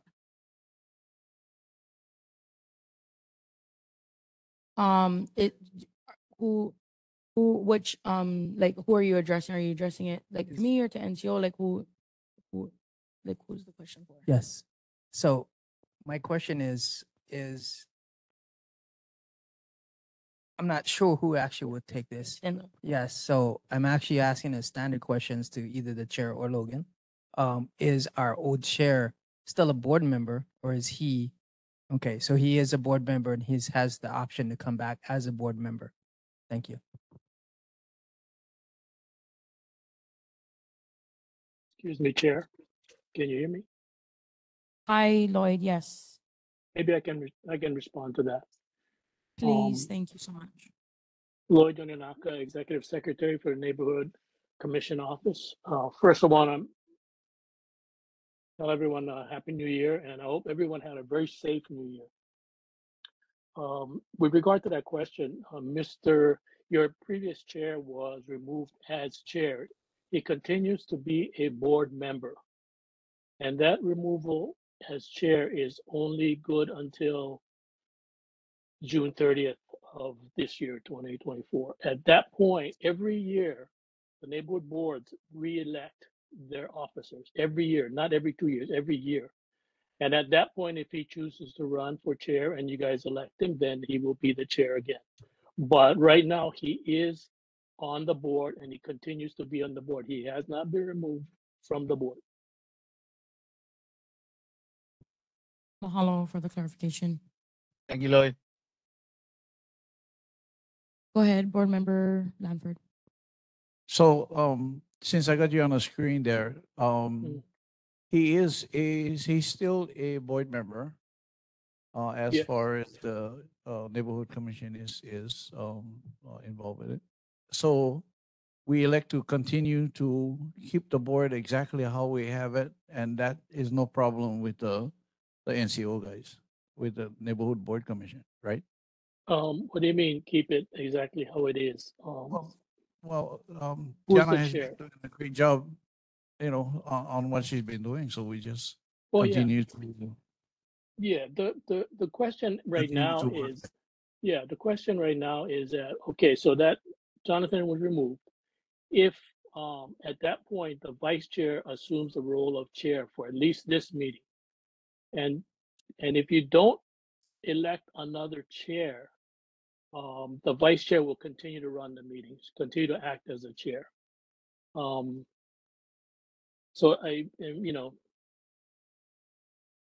if you decide to elect a chair again, then whoever that you elect is going to be chair. If you decide, the question I think sometimes that may come up is, if you decide to elect Jonathan again, I would ask that you respect the commission's decision.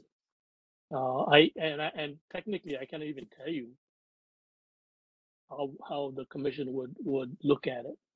But again, the removal as chair is good for 6 months only. It's the rest of this term. So at that point, if you put them back, then you put them back. If you vote them back in, you vote them back in. But right now, technically, yeah, the chair you have right now, the vice chair assumes the role as the chair. Thank you. Until you guys change.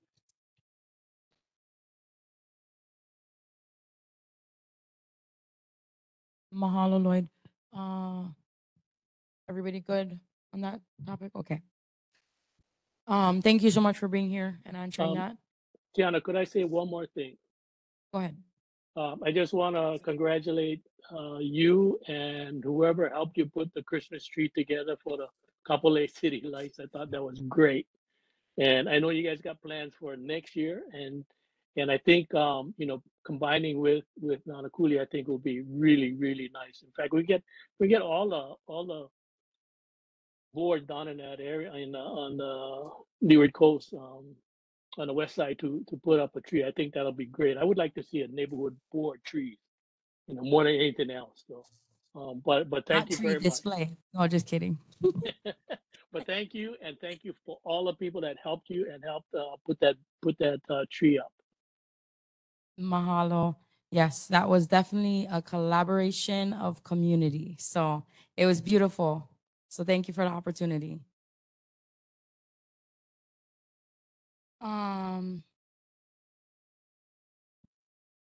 So the next agenda item is 5.8, presentations with Mark or with Whale. The presenter is Mark. Hi, Mark. And then this is for the Passman and Cook Development. I'm sorry. Do you have it like on an email? Do you have like your presentation like on an email? Could you just get it to our neighborhood assistant, please? Because we have to be able to view it online as well.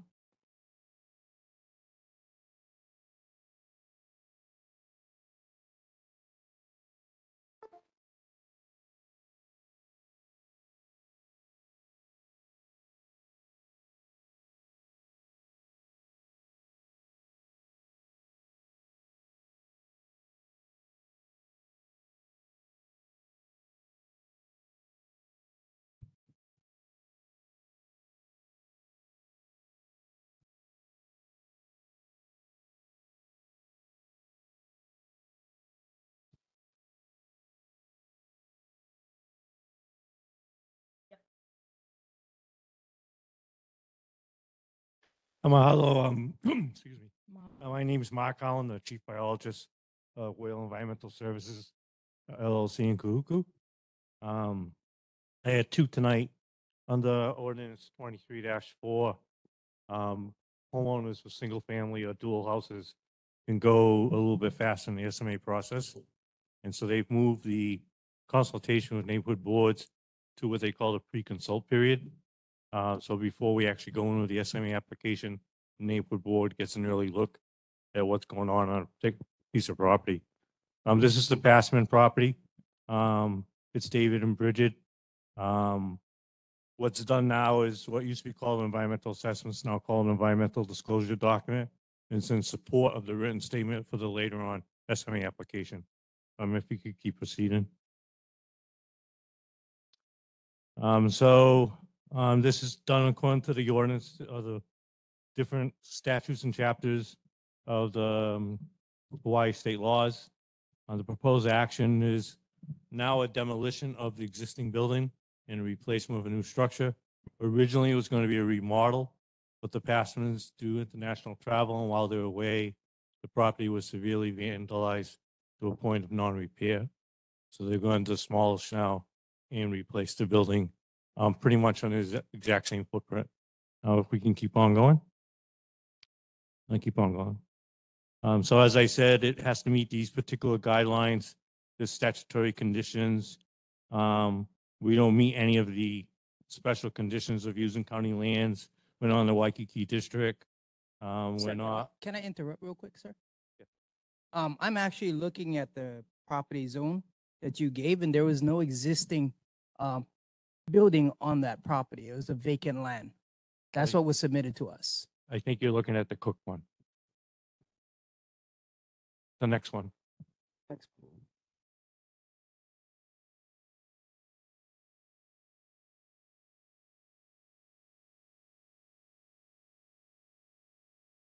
Okay, go ahead, sir. Move on. Okay. So I keep moving up. So the trigger, move up to the bold section. This is triggered, it's over $500,000. So it becomes an SMA major. The intended construction is somewhere around $750,000 to $850,000.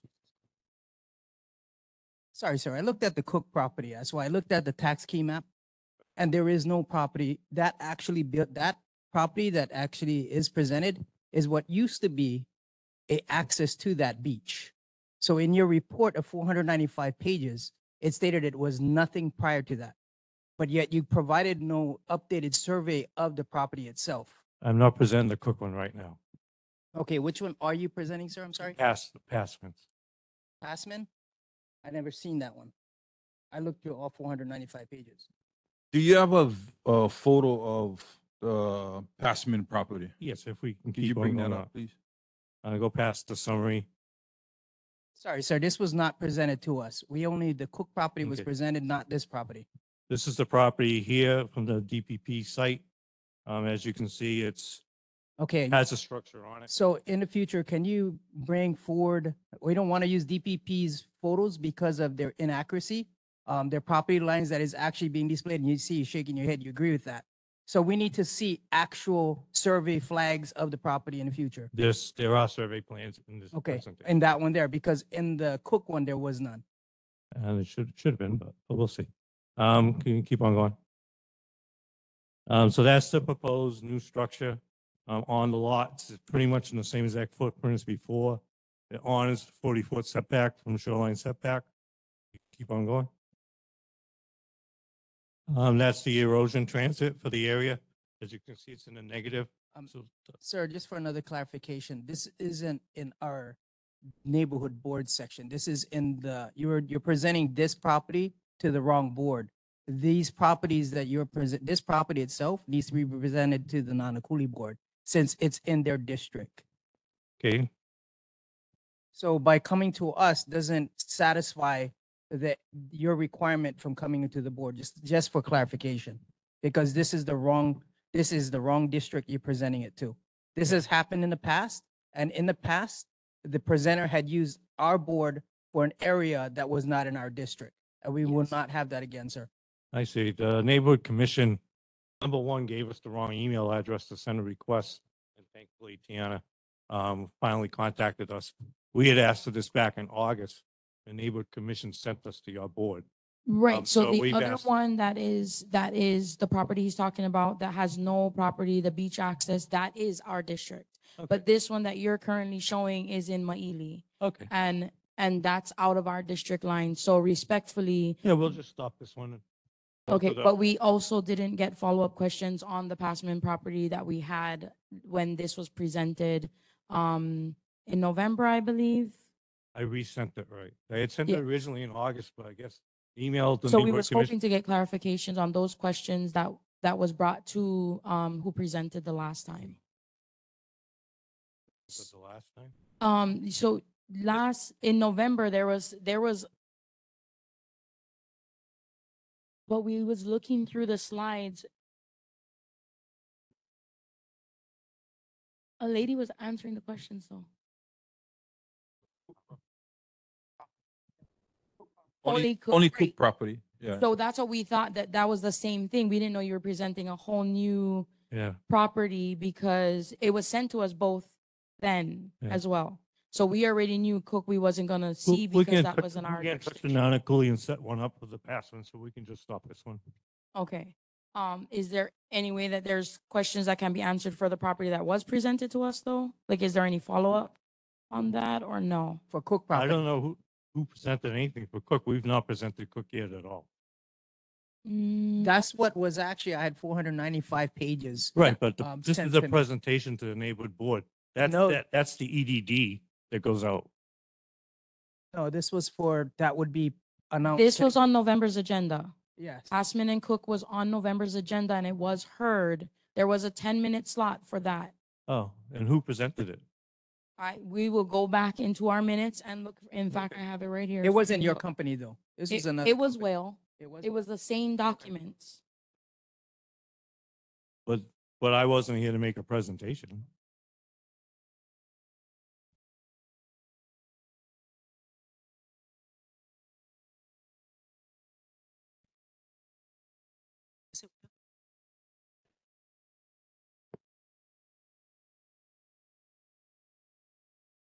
Gabrielle Sumner. Okay, the Whale email was the same one with the same information. So when we got the request for Passman and Cook, I was like, oh, okay. So I thought you were coming with clarification on the property because there was a lot of unanswered questions in that meeting. I don't even know who that person is, so I don't understand. Okay, that's even more concerning now. Right.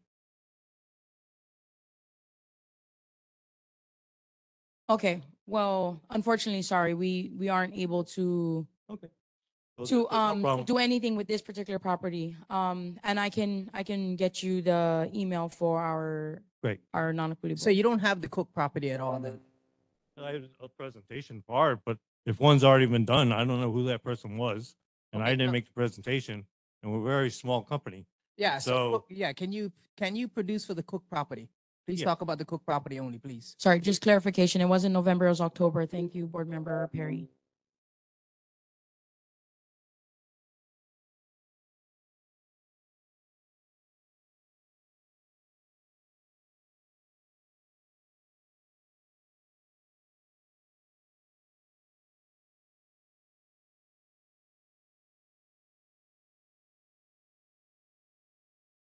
So I don't understand if someone else presented this. This is a different, this is something we've worked on now for probably 3 or 4 months, 5 months. We did not make a presentation to your board. This is the first time I've ever been to your board. As I said, every member of my company is a family member. So we don't have outside employees except for my wife, my 2 daughters, and we have a GIS consultant. So this is the vacant land that you were talking about. This is on Farrington Highway. Same thing as before. We do everything according to the laws. We keep on going. We probably should go down to some of the photos and the slides. Tax map key. This is the plat map for the property. Keep on going down. This is the soil map for the property. As you can see, it's been used in the past for people even parking on the beach. On Google Earth, it even shows people parking on the beach on the times. We keep on going. This is the shoreline. This is the sea level rise, the 3.2. The blue represents how far it comes up onto the property. It does not come up to the property of where the proposed structure is. So it's outside the 3.2 sea level rise. If we keep on going. This is what's called the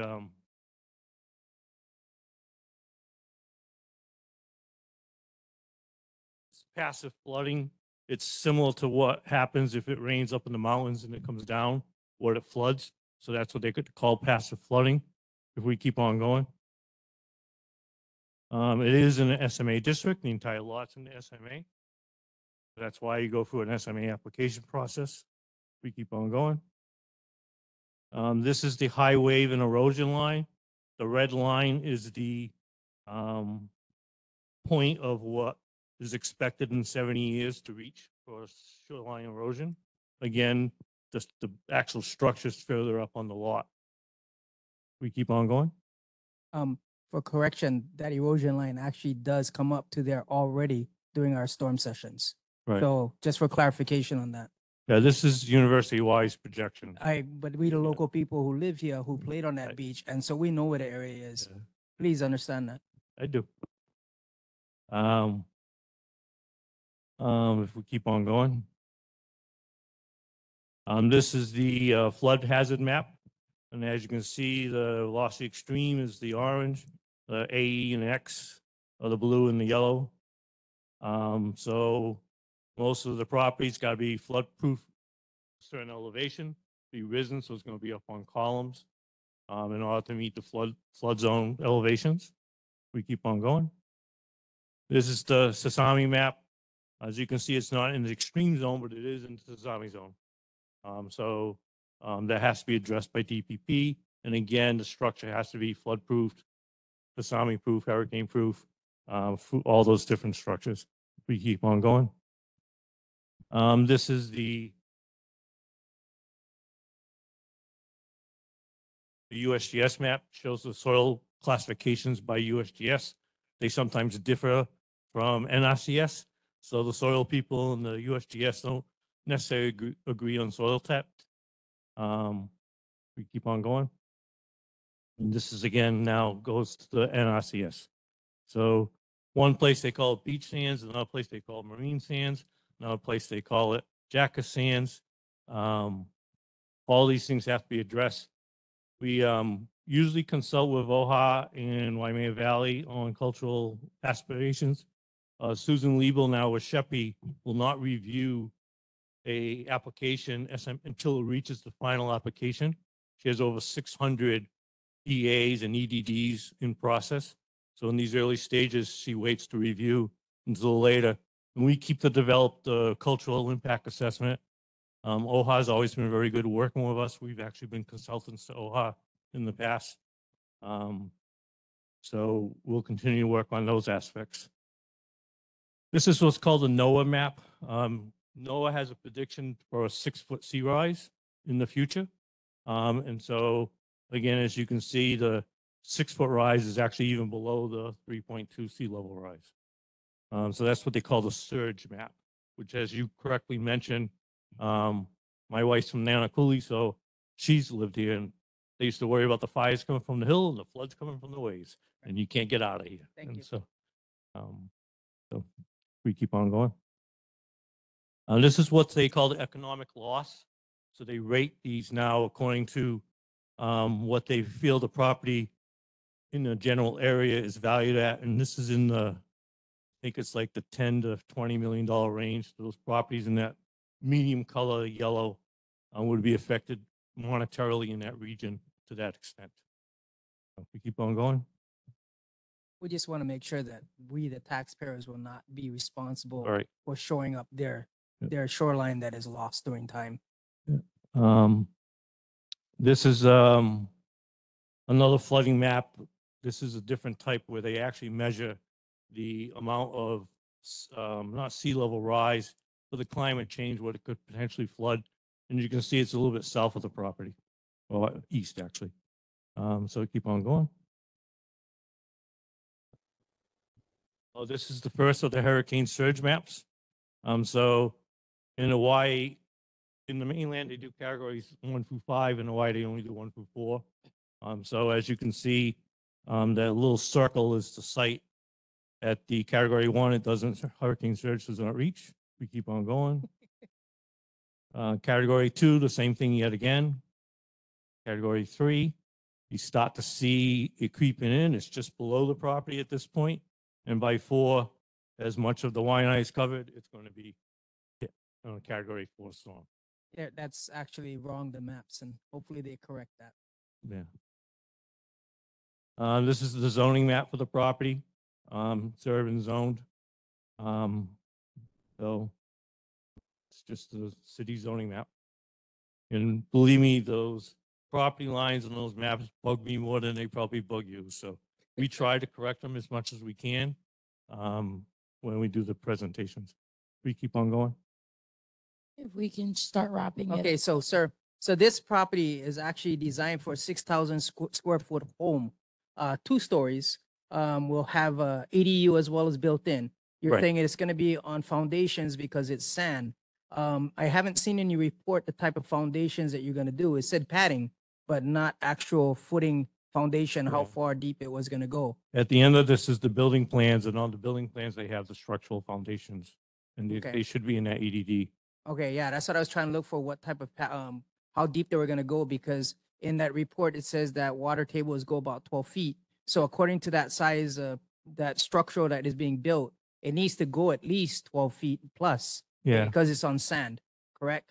Well, And they it's can do not what they call unstable. spreader footers too. So Yeah, what they prefer definitely. in Jack Sands, especially the cultural people, is they don't want you to dig too deep.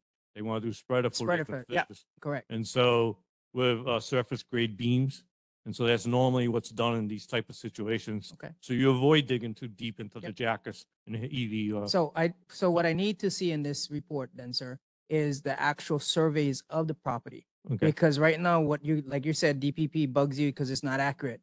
And so when it's presented here, it's not showing the exactly where the property is being, what the building is being proposed to the actually property line, to the actual, what's it called, surge line on the area.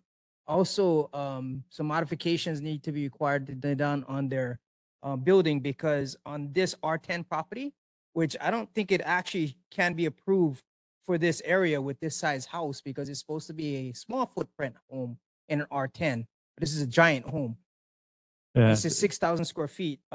Their actually front yard is supposed to be 25 feet, but in the mapping itself, in the way it's designed, it's only 20 feet. So which means they have to put 5 feet back on that building, which puts them even closer to the surge line. Also, it's supposed to be at least 25 feet of the backyard as well. Okay. Right? So just need to make sure that is done, as well as the gate openers. And I think DPP will see that as well. Your gate's going to be opening into public impediment. So it needs to be changed either to a rolling gate or swing inwards to the An property. inward gate, yeah. We'll check with the architect on it and see whatever changes need to be made. It's one of the reasons why we do a pre-consult, is so we can get this input from you guys, that what you're looking for, and that's why this will then continue to develop into what they call a written statement. So then the written statement goes in with the SM application, and any of these changes that are needed, that's why we get the input. So we thank you for it. I appreciate it. Your report was 495 pages. I went through it. Took me 2 nights to go through it and actually pinpoint everything that was, that was questionable on this thing. And a lot of the stuff, the first time, I'm not sure who that person presented, showed us that map. And that was a concern because it's not truly showing that area because it doesn't meet the sustainability of the Waianae and Macau sustainability. Also, that property itself, the city has said they're not building anymore on the Mackay side, which means the ocean side. And you know what I mean? And that is a huge property that's less than 150 feet away from the actual shoreline. Right. You know what I mean? So that's where the concern is. And also the report said there's no beach access. That property was never used as beach access. For 70 years, that property was used as beach access, sir. I meant defined beach access. We actually have a defined beach access. That was a beach access. That was the only But beach access. it's not that- on the zoning maps. That's the problem. Okay, so I understand that. You see, the thing is, you guys are all going. I'm going in by grandfather. We have what is called a grandfather rule, where it's used by over a certain amount of years and is actually considered public access. Now the developer came in, bought it 5 years ago, put up a wall. All of a sudden, it was no longer a beach access. But we had no public input on this. So that now understand that, okay? So define as public access when it's defined in the before this, even before this state was a state itself, that was a beach access. Okay, so that's where I'm coming from. I'm talking about way before you guys put in all this paperwork and put a big wall there that says, oh no, it's no longer a beach access. It has always been a beach access, sir. And I will fight on that because you know why? My grandparents was the first to buy from Oahu Sugar back there. And so that was the area when I was growing up. That's the beach all of us went to learn how to surf. So that's why you know what I mean? I appreciate you coming and I understand the work you're putting into. But this property is huge. You know what I mean? It is huge. And the footprint that is it's concerning with the footprint and what it's going to be used for. Sure. Yeah. All I can tell you is Maconi Farms and Cuckoo is a 1,300-page document. So you're lucky with 495. Yeah. It's a fun project. So that's essentially some of the key points. If you go down to the very end, I think I have some of the building plans in there.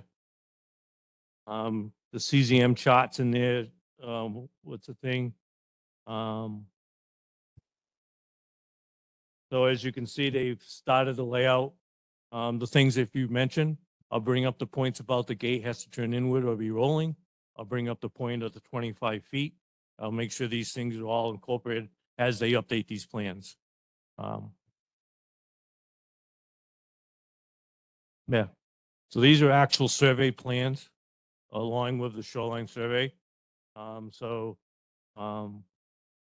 This is what will be developed even further. That's why we come to you is for those recommendations. And I don't know who presented before, but it wasn't my company. Yeah. All right. Well, thank you. Anyone else have any questions?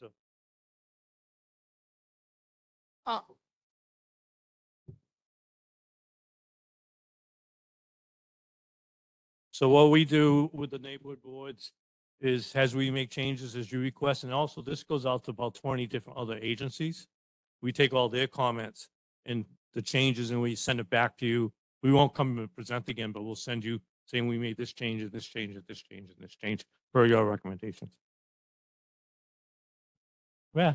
I guess I'll have to call the neighborhood commission, tell them first they sent us to the wrong email to ask for the meeting, and then they sent us to the wrong board. So we'll go over Because those. everything's Farrington Highway, it's like if they don't live out here, they wouldn't know that that's not our district line. So, Yeah.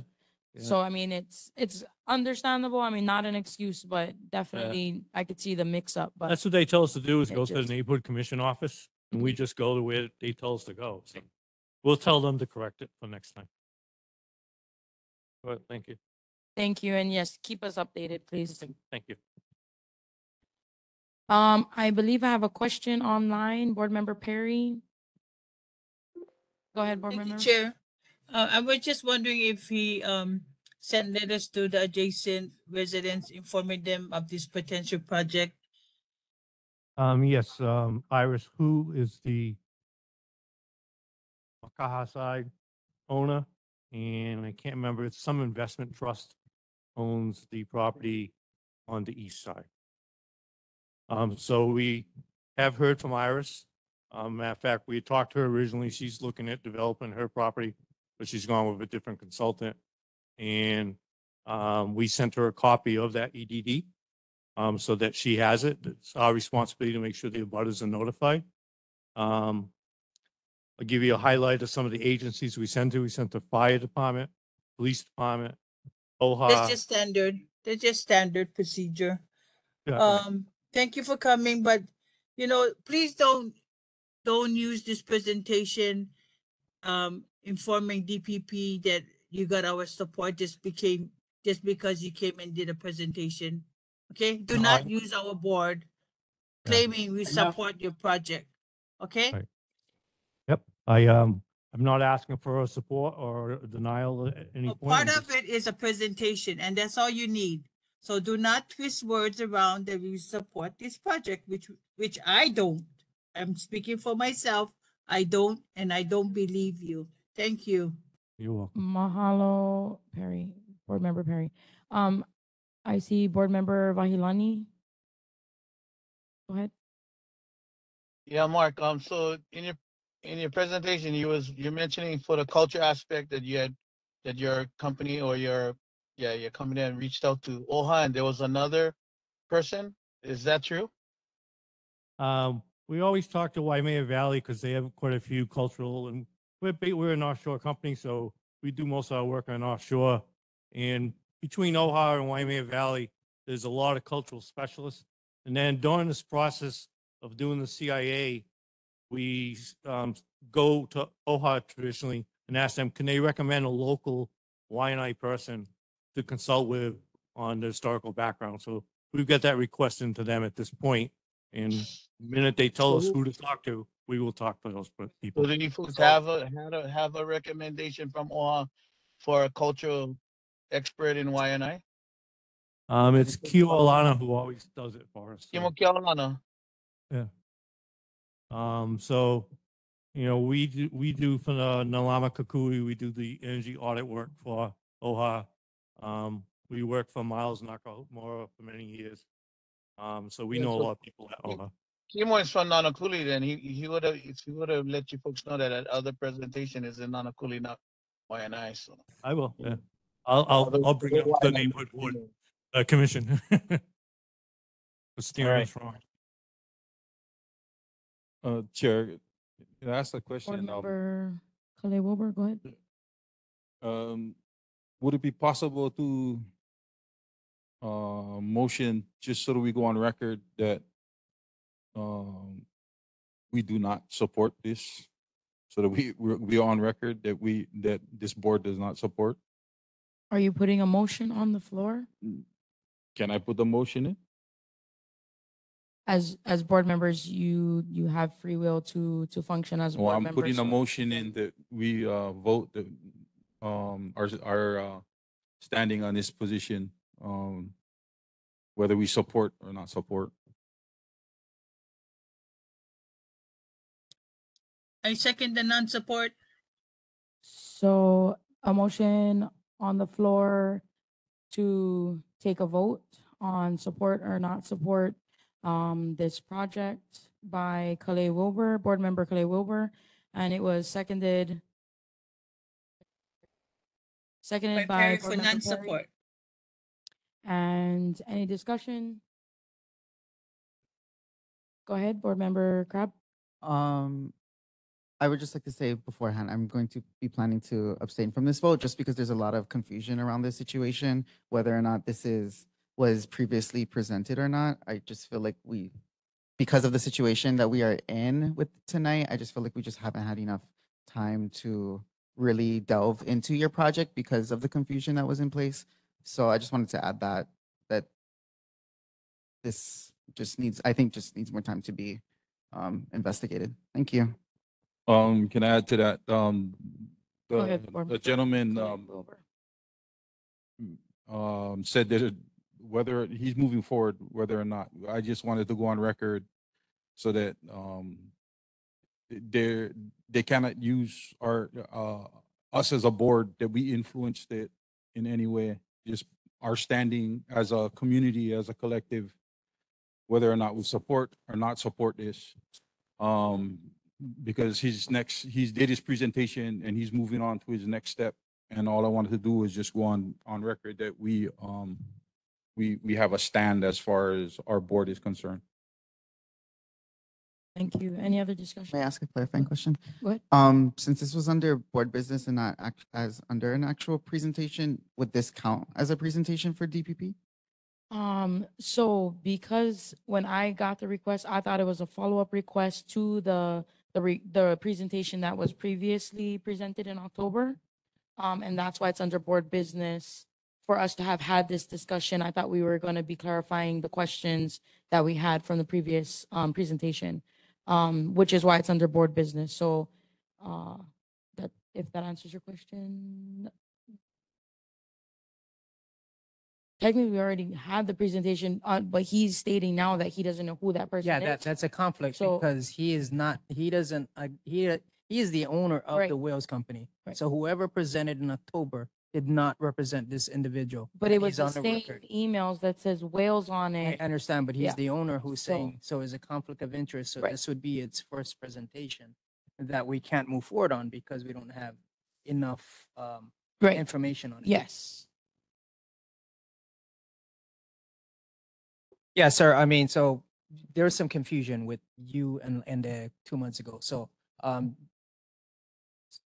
that's why we're having the discussion. So the discussion for me is not to support as well because of the fact that there's some illegitimacy in the planning and has been recognized by you yourself. You know, Well, we're so- very concerned if somebody's representing our company. We're very Yes. concerned about that. Exactly. So and so that is where we're at right now. Thank you, sir. You know, we try to make that as detailed as possible.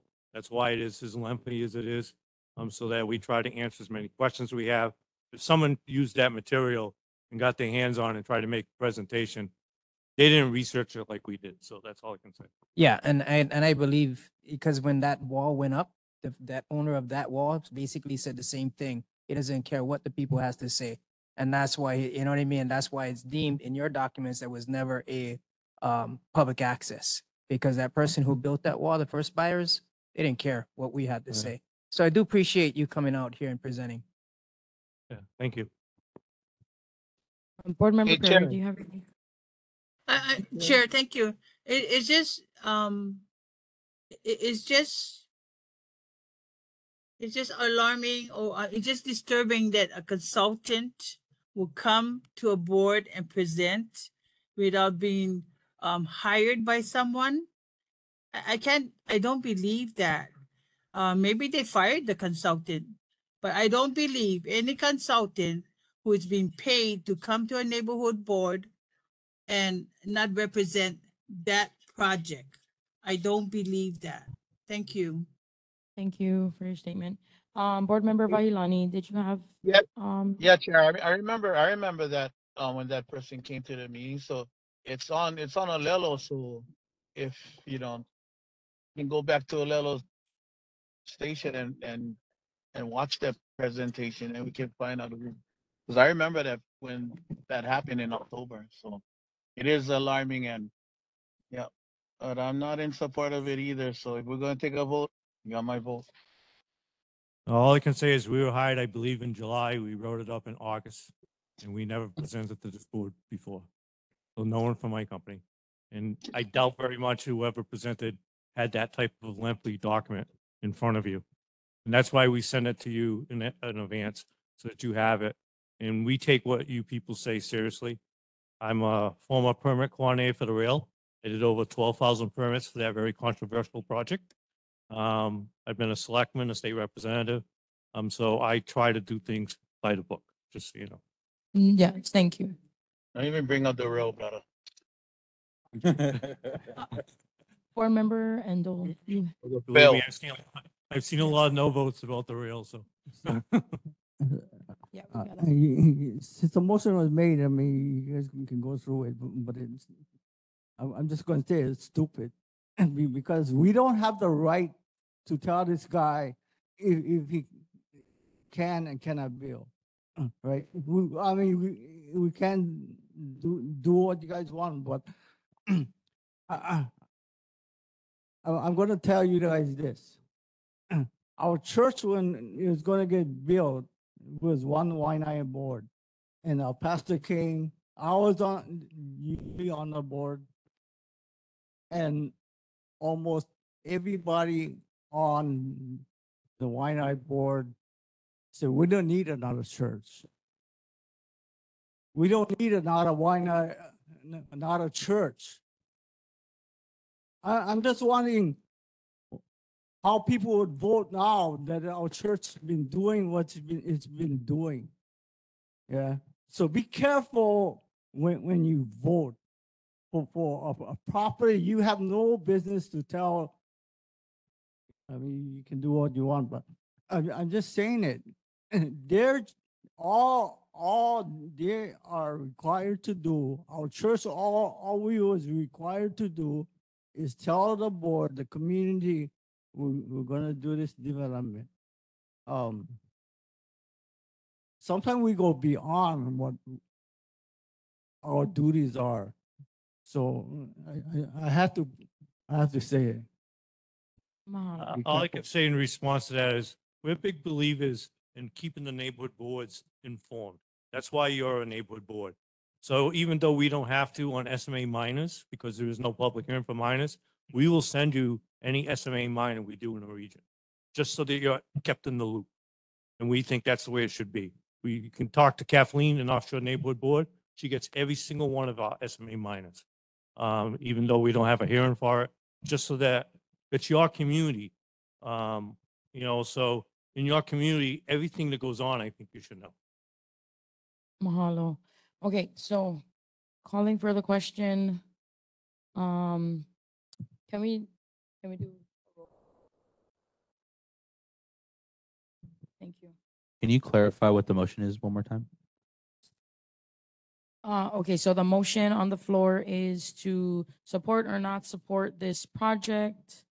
Mr. Wilbur, you want to read your motion, Mr. Wilbur? I noticed that my motion has a little confusion in there. To clarify it, the motion should have stated support. I just want to say we have a right. We have a right to protect our community. Whether they come in or not, we have a right to take a position, yes or no. There's no confusion. This project is our community. How many times project come here, we don't get informed or they support whether we like it or not. Okay, like the homeless situation, right? Whether we like it or not, whether we say no, it still comes. So we have a right. This is our community. We invest our time and our life here. But we have a right to go on record of how we feel. Yes. The clarifying statement was that the motion on the floor was to not support this project. But what I stated was to support or not support. So the motion on the floor is to not support this project. And that's what we're going to vote on. If the motion is to not support this project, I second. Okay. So the motion is already on the floor. We're just restating the motion so that Jeff can take the vote. Roll call. Thank you. Okay, so the motion on the floor for agenda item 5.8 is to not support the project. So to go in the order that I do have on my motion sheet. Member Crab, and when you do your vote, please do it into the microphone so it's easier for the minutes and for the video record, please. Board Member Crab? Abstain.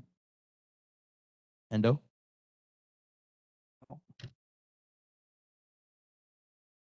Ganaban?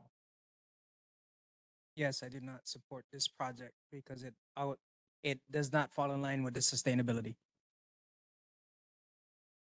Lanford, Don't support.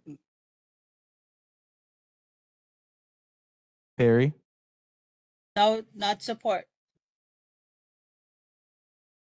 Wahilani, Ole. Clay Wilbur, Not support. Tiana Wilbur. So I just want to state for the record, I am not support, and it's because of the confusion and things that has been presented right now. And so I just don't feel right. Like if we can see the process, because I don't want to interfere with anything, but of course, as a community member, I want what's in the best interest of my moku. So Yeah. right now I cannot support. Okay, so the motion is passed for the board to take a stance to not support the building project. Before we do move on, I would do want to echo board member Endo. So he did state what was correct, that his sorry, sir, what was your name one more time? Mark Howland. So his responsibility is just to come present. The project's obviously already been approved.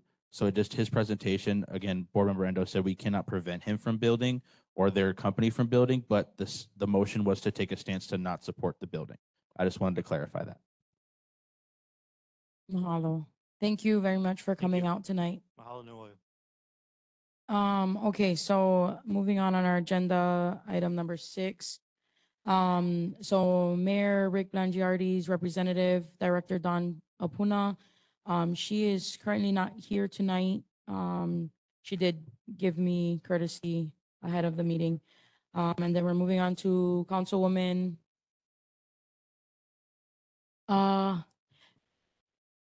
If you guys would like mayor's report, could you guys please come see us after so we can forward you an email of the report? But we're gonna move on with the agenda for the sake of time.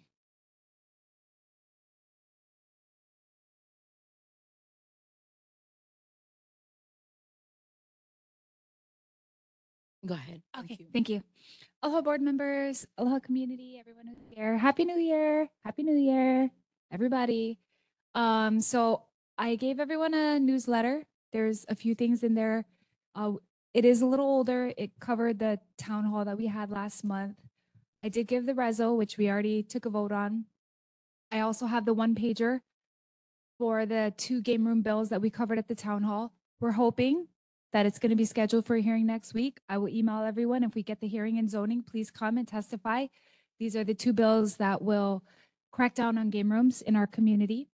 I also gave a flyer for our Stop Human Trafficking Conference. I'll be running this from February 5th through the 8th.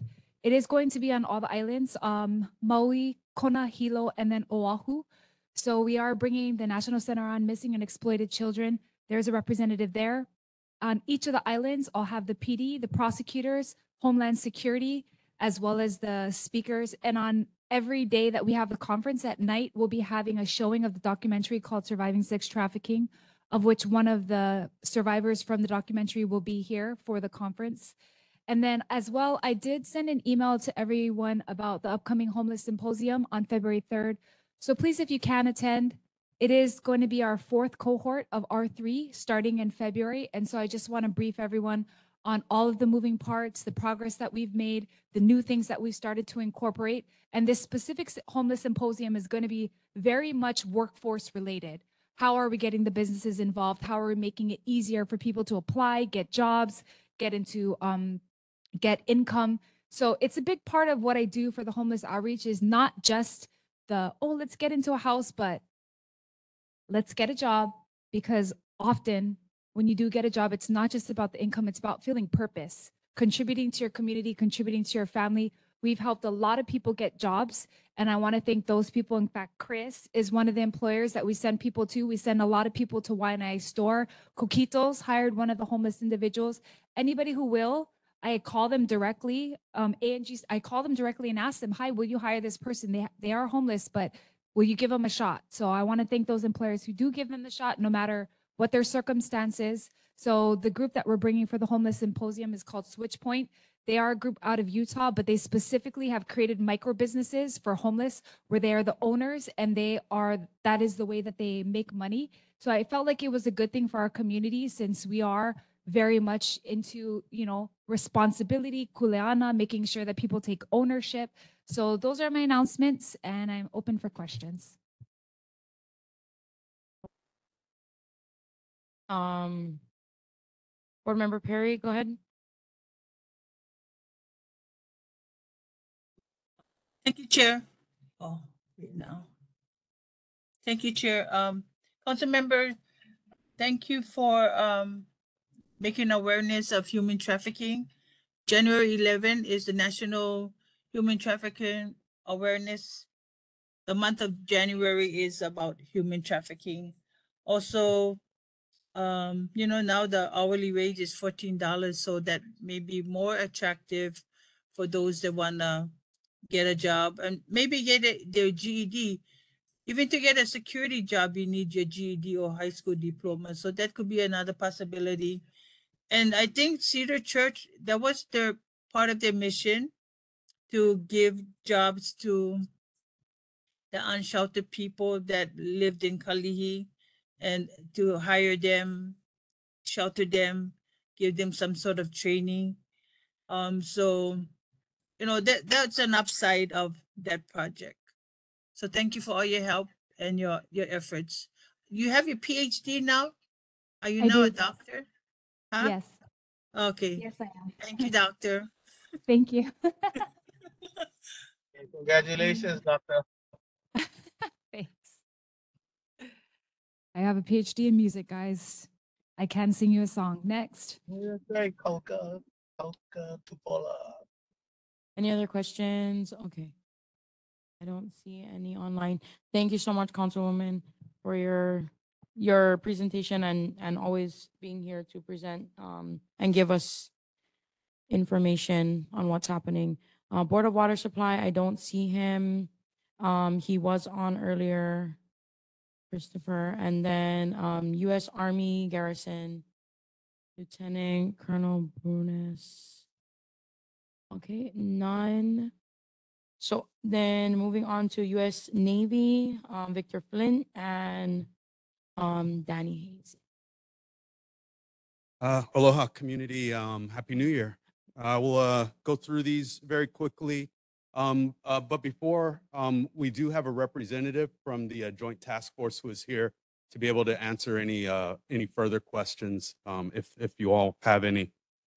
So first off, the Joint Task Force Red Hill completed their gravity defueling December 15th, removing more than 104 million gallons of fuel from those tanks.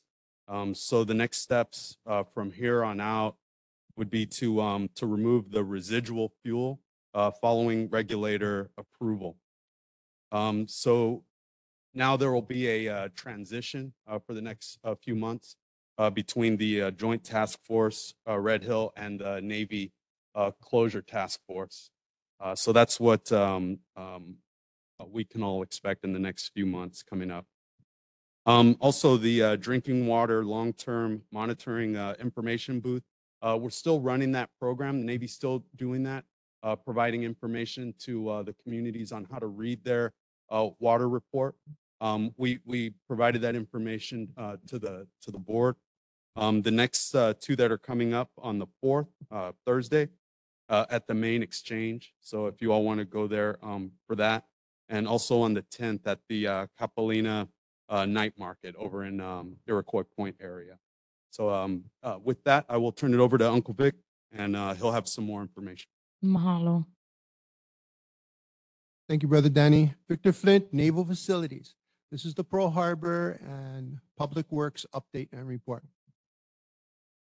Navy is coordinating with Make-A-Wish Foundation along with the Miller family. Their daughter wishes to visit ships and other lady sailors. So the Navy is going to ensure young Miss Miller's wish comes true.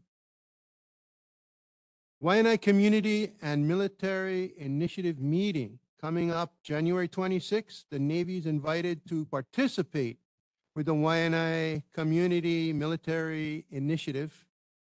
Navy topics of discussion will include Lulule cultural access, disaster prep and planning, Kolikoli Pass Road, and an amendment to the Kolikoli Pass Memorandum of Understanding. Hopefully, Nanakuli community and community leaders will be involved with this as well, and hopefully they will also be asked to participate because Luluole and Kolikoli Pass fall within their kuleana. Speaking of Kolikoli, it's clear, passable for declared emergency access and egress. That's all I have. Any questions from myself, Danny, or our joint task force rep? Any questions, board member? I have one. Board member Clay Wilbur? The January 6th initiative, time and place?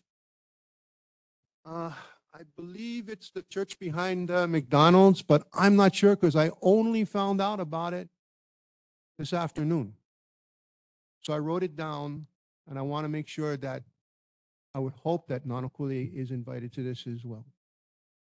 But it's January 26th, and we're asked to participate, but it's not our show. And this is, you're talking about Sacred Hearts here in Waianae, which McDonald's? Hangwon behind Oh, Hongwanji, okay. McDonald.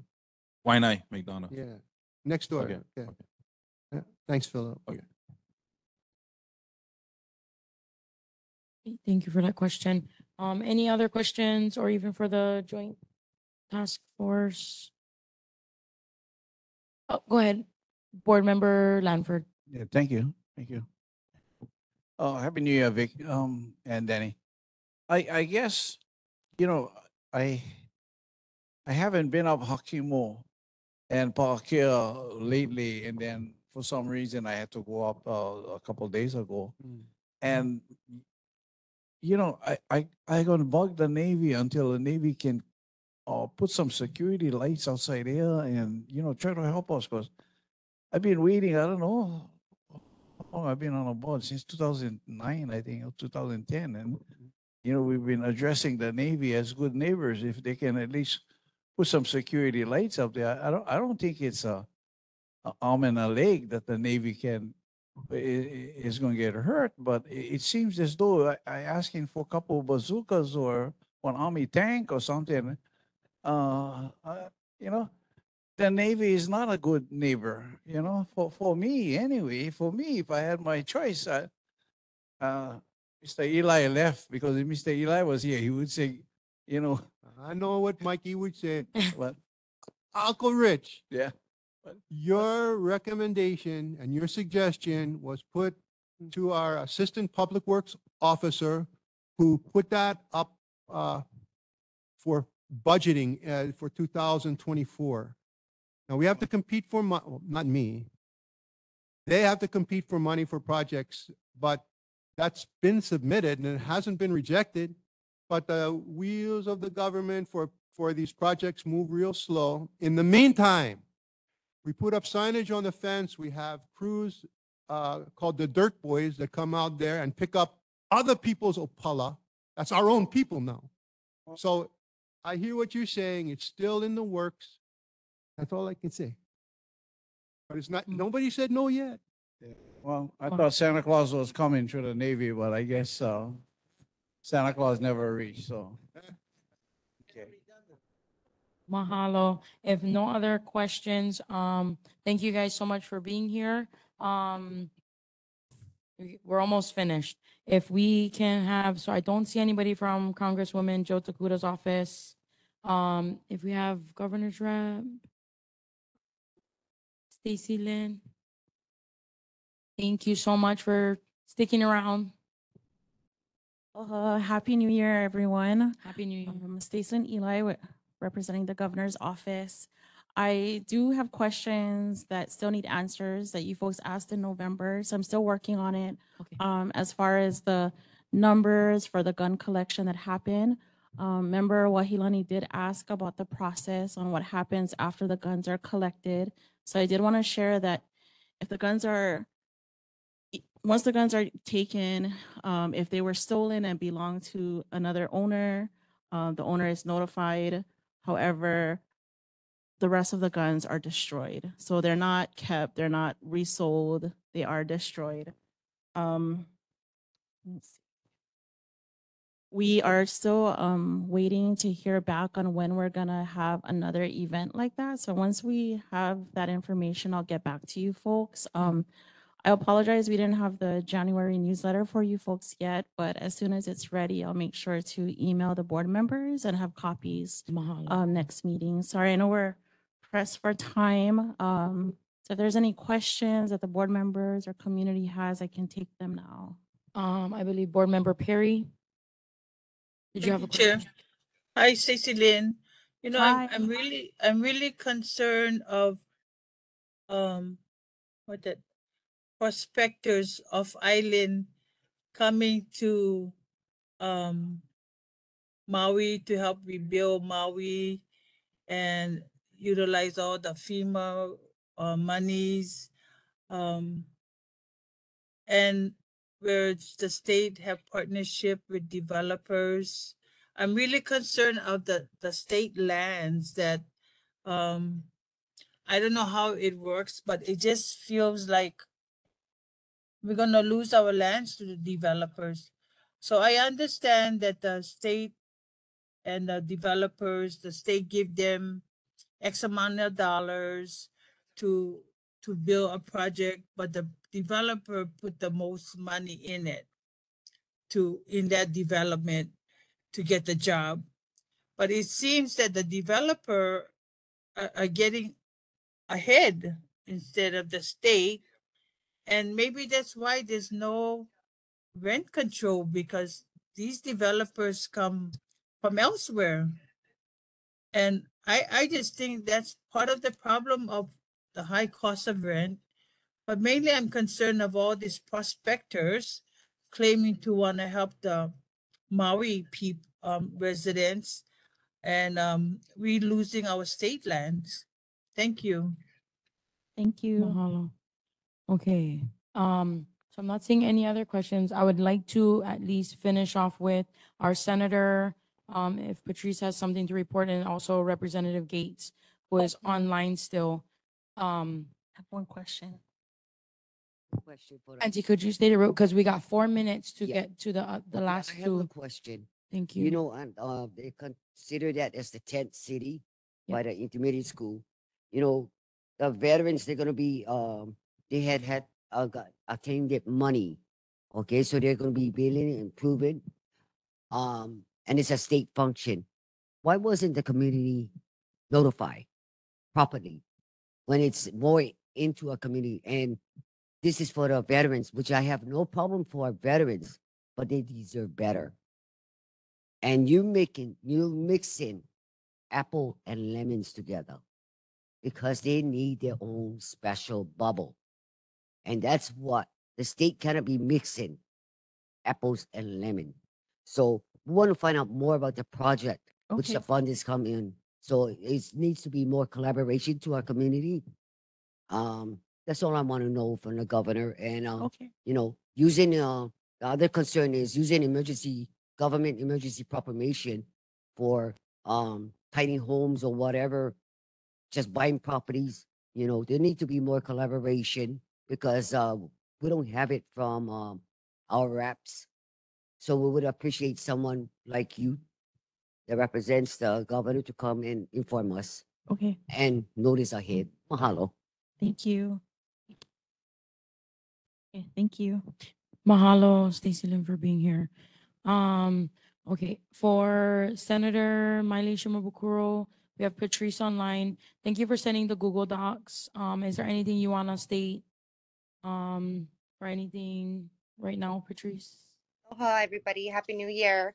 I Happy just shared the newsletter in chat and left my email if anybody has any questions. So just for time's sake, I'll just take any questions back to send it if anybody has board any. members, any questions?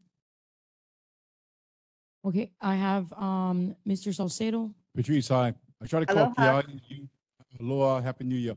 trying to get in touch with you folks today on what is answering the phones. I want a meeting with our health committee chair, Joyce Ann Ventura, Henry Aquino, in our public safety committee, Len Wakai and Brendan Olafante. Okay, so but you folks sit on the health committee. I want to talk about SR 30, Act 155, and another act. Hold on a second. Give me a moment. Act 255. We need to repeal this and amend it. Okay, to incorporate more, especially SR 30. We need to work with that. I need to talk to the health committee because they approved it. All right. So I need Yeah, to pass that have on. you folks enter that round for me as our representatives. I don't want to move forward beyond you guys. I want you guys to move forward and open that door for us as a community member. So I'll have send that. TI contact me, Okay, please. will That's all do. I have. Okay, Mahalo. thank you. Thank you, Patrice. Any Thank you, other guys. questions? Thank you. Thank you for sticking around Take too. care. Thank you for your Bye. report. Aloha. And then we have Representative Gates. Aloha, If you have Chair. anything. Aloha. Happy New Year's, board members. Representative Cedric Gates here. I know we're pressed on time, but I do want everyone to know that January 17th is when opening session begins for the 2024 legislative session. There is still time to share your ideas for legislation that you would like us to introduce for this year. We also want to be mindful that we do have to draft bills, and that can take up to a week or so to get those bills drafted. So the sooner you can get that information to us on what your concerns are or bills that you want us to introduce, the faster we can get working on them. The other thing I did want to mention is that I know the Salcedos have been bringing up the issue regarding clean and sober homes. We are still working on this matter with DOH as well as the other agencies involved in this. It is taking quite some time for them to get all the information that we're going to need to introduce legislation this year. So we're just again waiting on those folks on the administration side to get all that information to us. But I do also want the community to know that they don't have to wait to attend these meetings to get in contact with our office to work on issues. I have a online link set up at calendly.com/repgates, and you can look at my schedule and schedule a meeting with me directly. You don't have to call nobody to get that scheduled to be added directly to my calendar. So with that being said, just wanted to wish everybody a happy new year and looking forward to working with you folks. Aloha. Mahalo. Rep Gates, is it possible for you to put that link in the chat? Jeff is requesting for, I think, Yes. for 6 minutes. Mahalo. Yep, I'll drop it in now. Mahalo. Thank you. Okay. Mahalo. Happy New Year, everyone. Thank you guys so much. So just board committee reports and membership, transportation meeting with myself and Mr. Lanford is on every first Thursday. So this Thursday is transportation here at the craft room for this month. And then Hawaiian Affairs is currently not scheduled. Parks is Kalei Wilbur and Mr. Lanford, second Tuesday. Here also in the craft room, we have housing, homelessness, and development with Cross Crab, as well as the education. And I believe, is Mr. Endel, you're on that one as well? Coach, yeah, okay. It's not on here. Sorry, I'll update that. So no other reports. Does anybody have any pressing announcements or anything to report as far as committee? Yeah, go ahead. Yeah. Hi, Board Member Crab. I'm Chair of the Housing Homeless Committee and also co-chair for the Education Committee. I would just like to clarify that I've been doing everything by the book. I did submit all my agendas on time. For that one that was reported late, that was not up to me. I submitted it on time. There may have been a glitch in the city system, but it was just not posted. I don't have the authority to post on the NCO website, so I'm not sure about that. In terms of the meeting that was requested in the joint Housing and Transportation Committee. The meeting that was requested for Clean and Sober Homes was requested through or for Senator Shimabukuro and Representative Gates' office. It was not requested to be held by the Housing Committee. I would like to make that clear. And also, I have also submitted my minutes on time as well. Thank you. Okay, mahalo. So, number 9 announcement. So, on our next board meeting is going to be Tuesday, February 6th at 6:30 here in this room. And just some encouragements to our community to be community conscious. Our community consciousness and values is to be part of the solution and not the problem. But again, haoli makahiki ho, and stay excited for a wonderful new year. And I hope that everyone has had a blessed new year so far. Did you have a question? I'm going to follow up with as far as this the housing committee as well too. Is I'm going to have to agree to disagree. We just need to follow up and to deal with Cedric Gates' office. Since October, the community needs an answer. We will definitely continue that discussion, but Thank right you. now we adjourn the meeting at 9:35. Thank you guys so much. Have a great night. Night, Mom.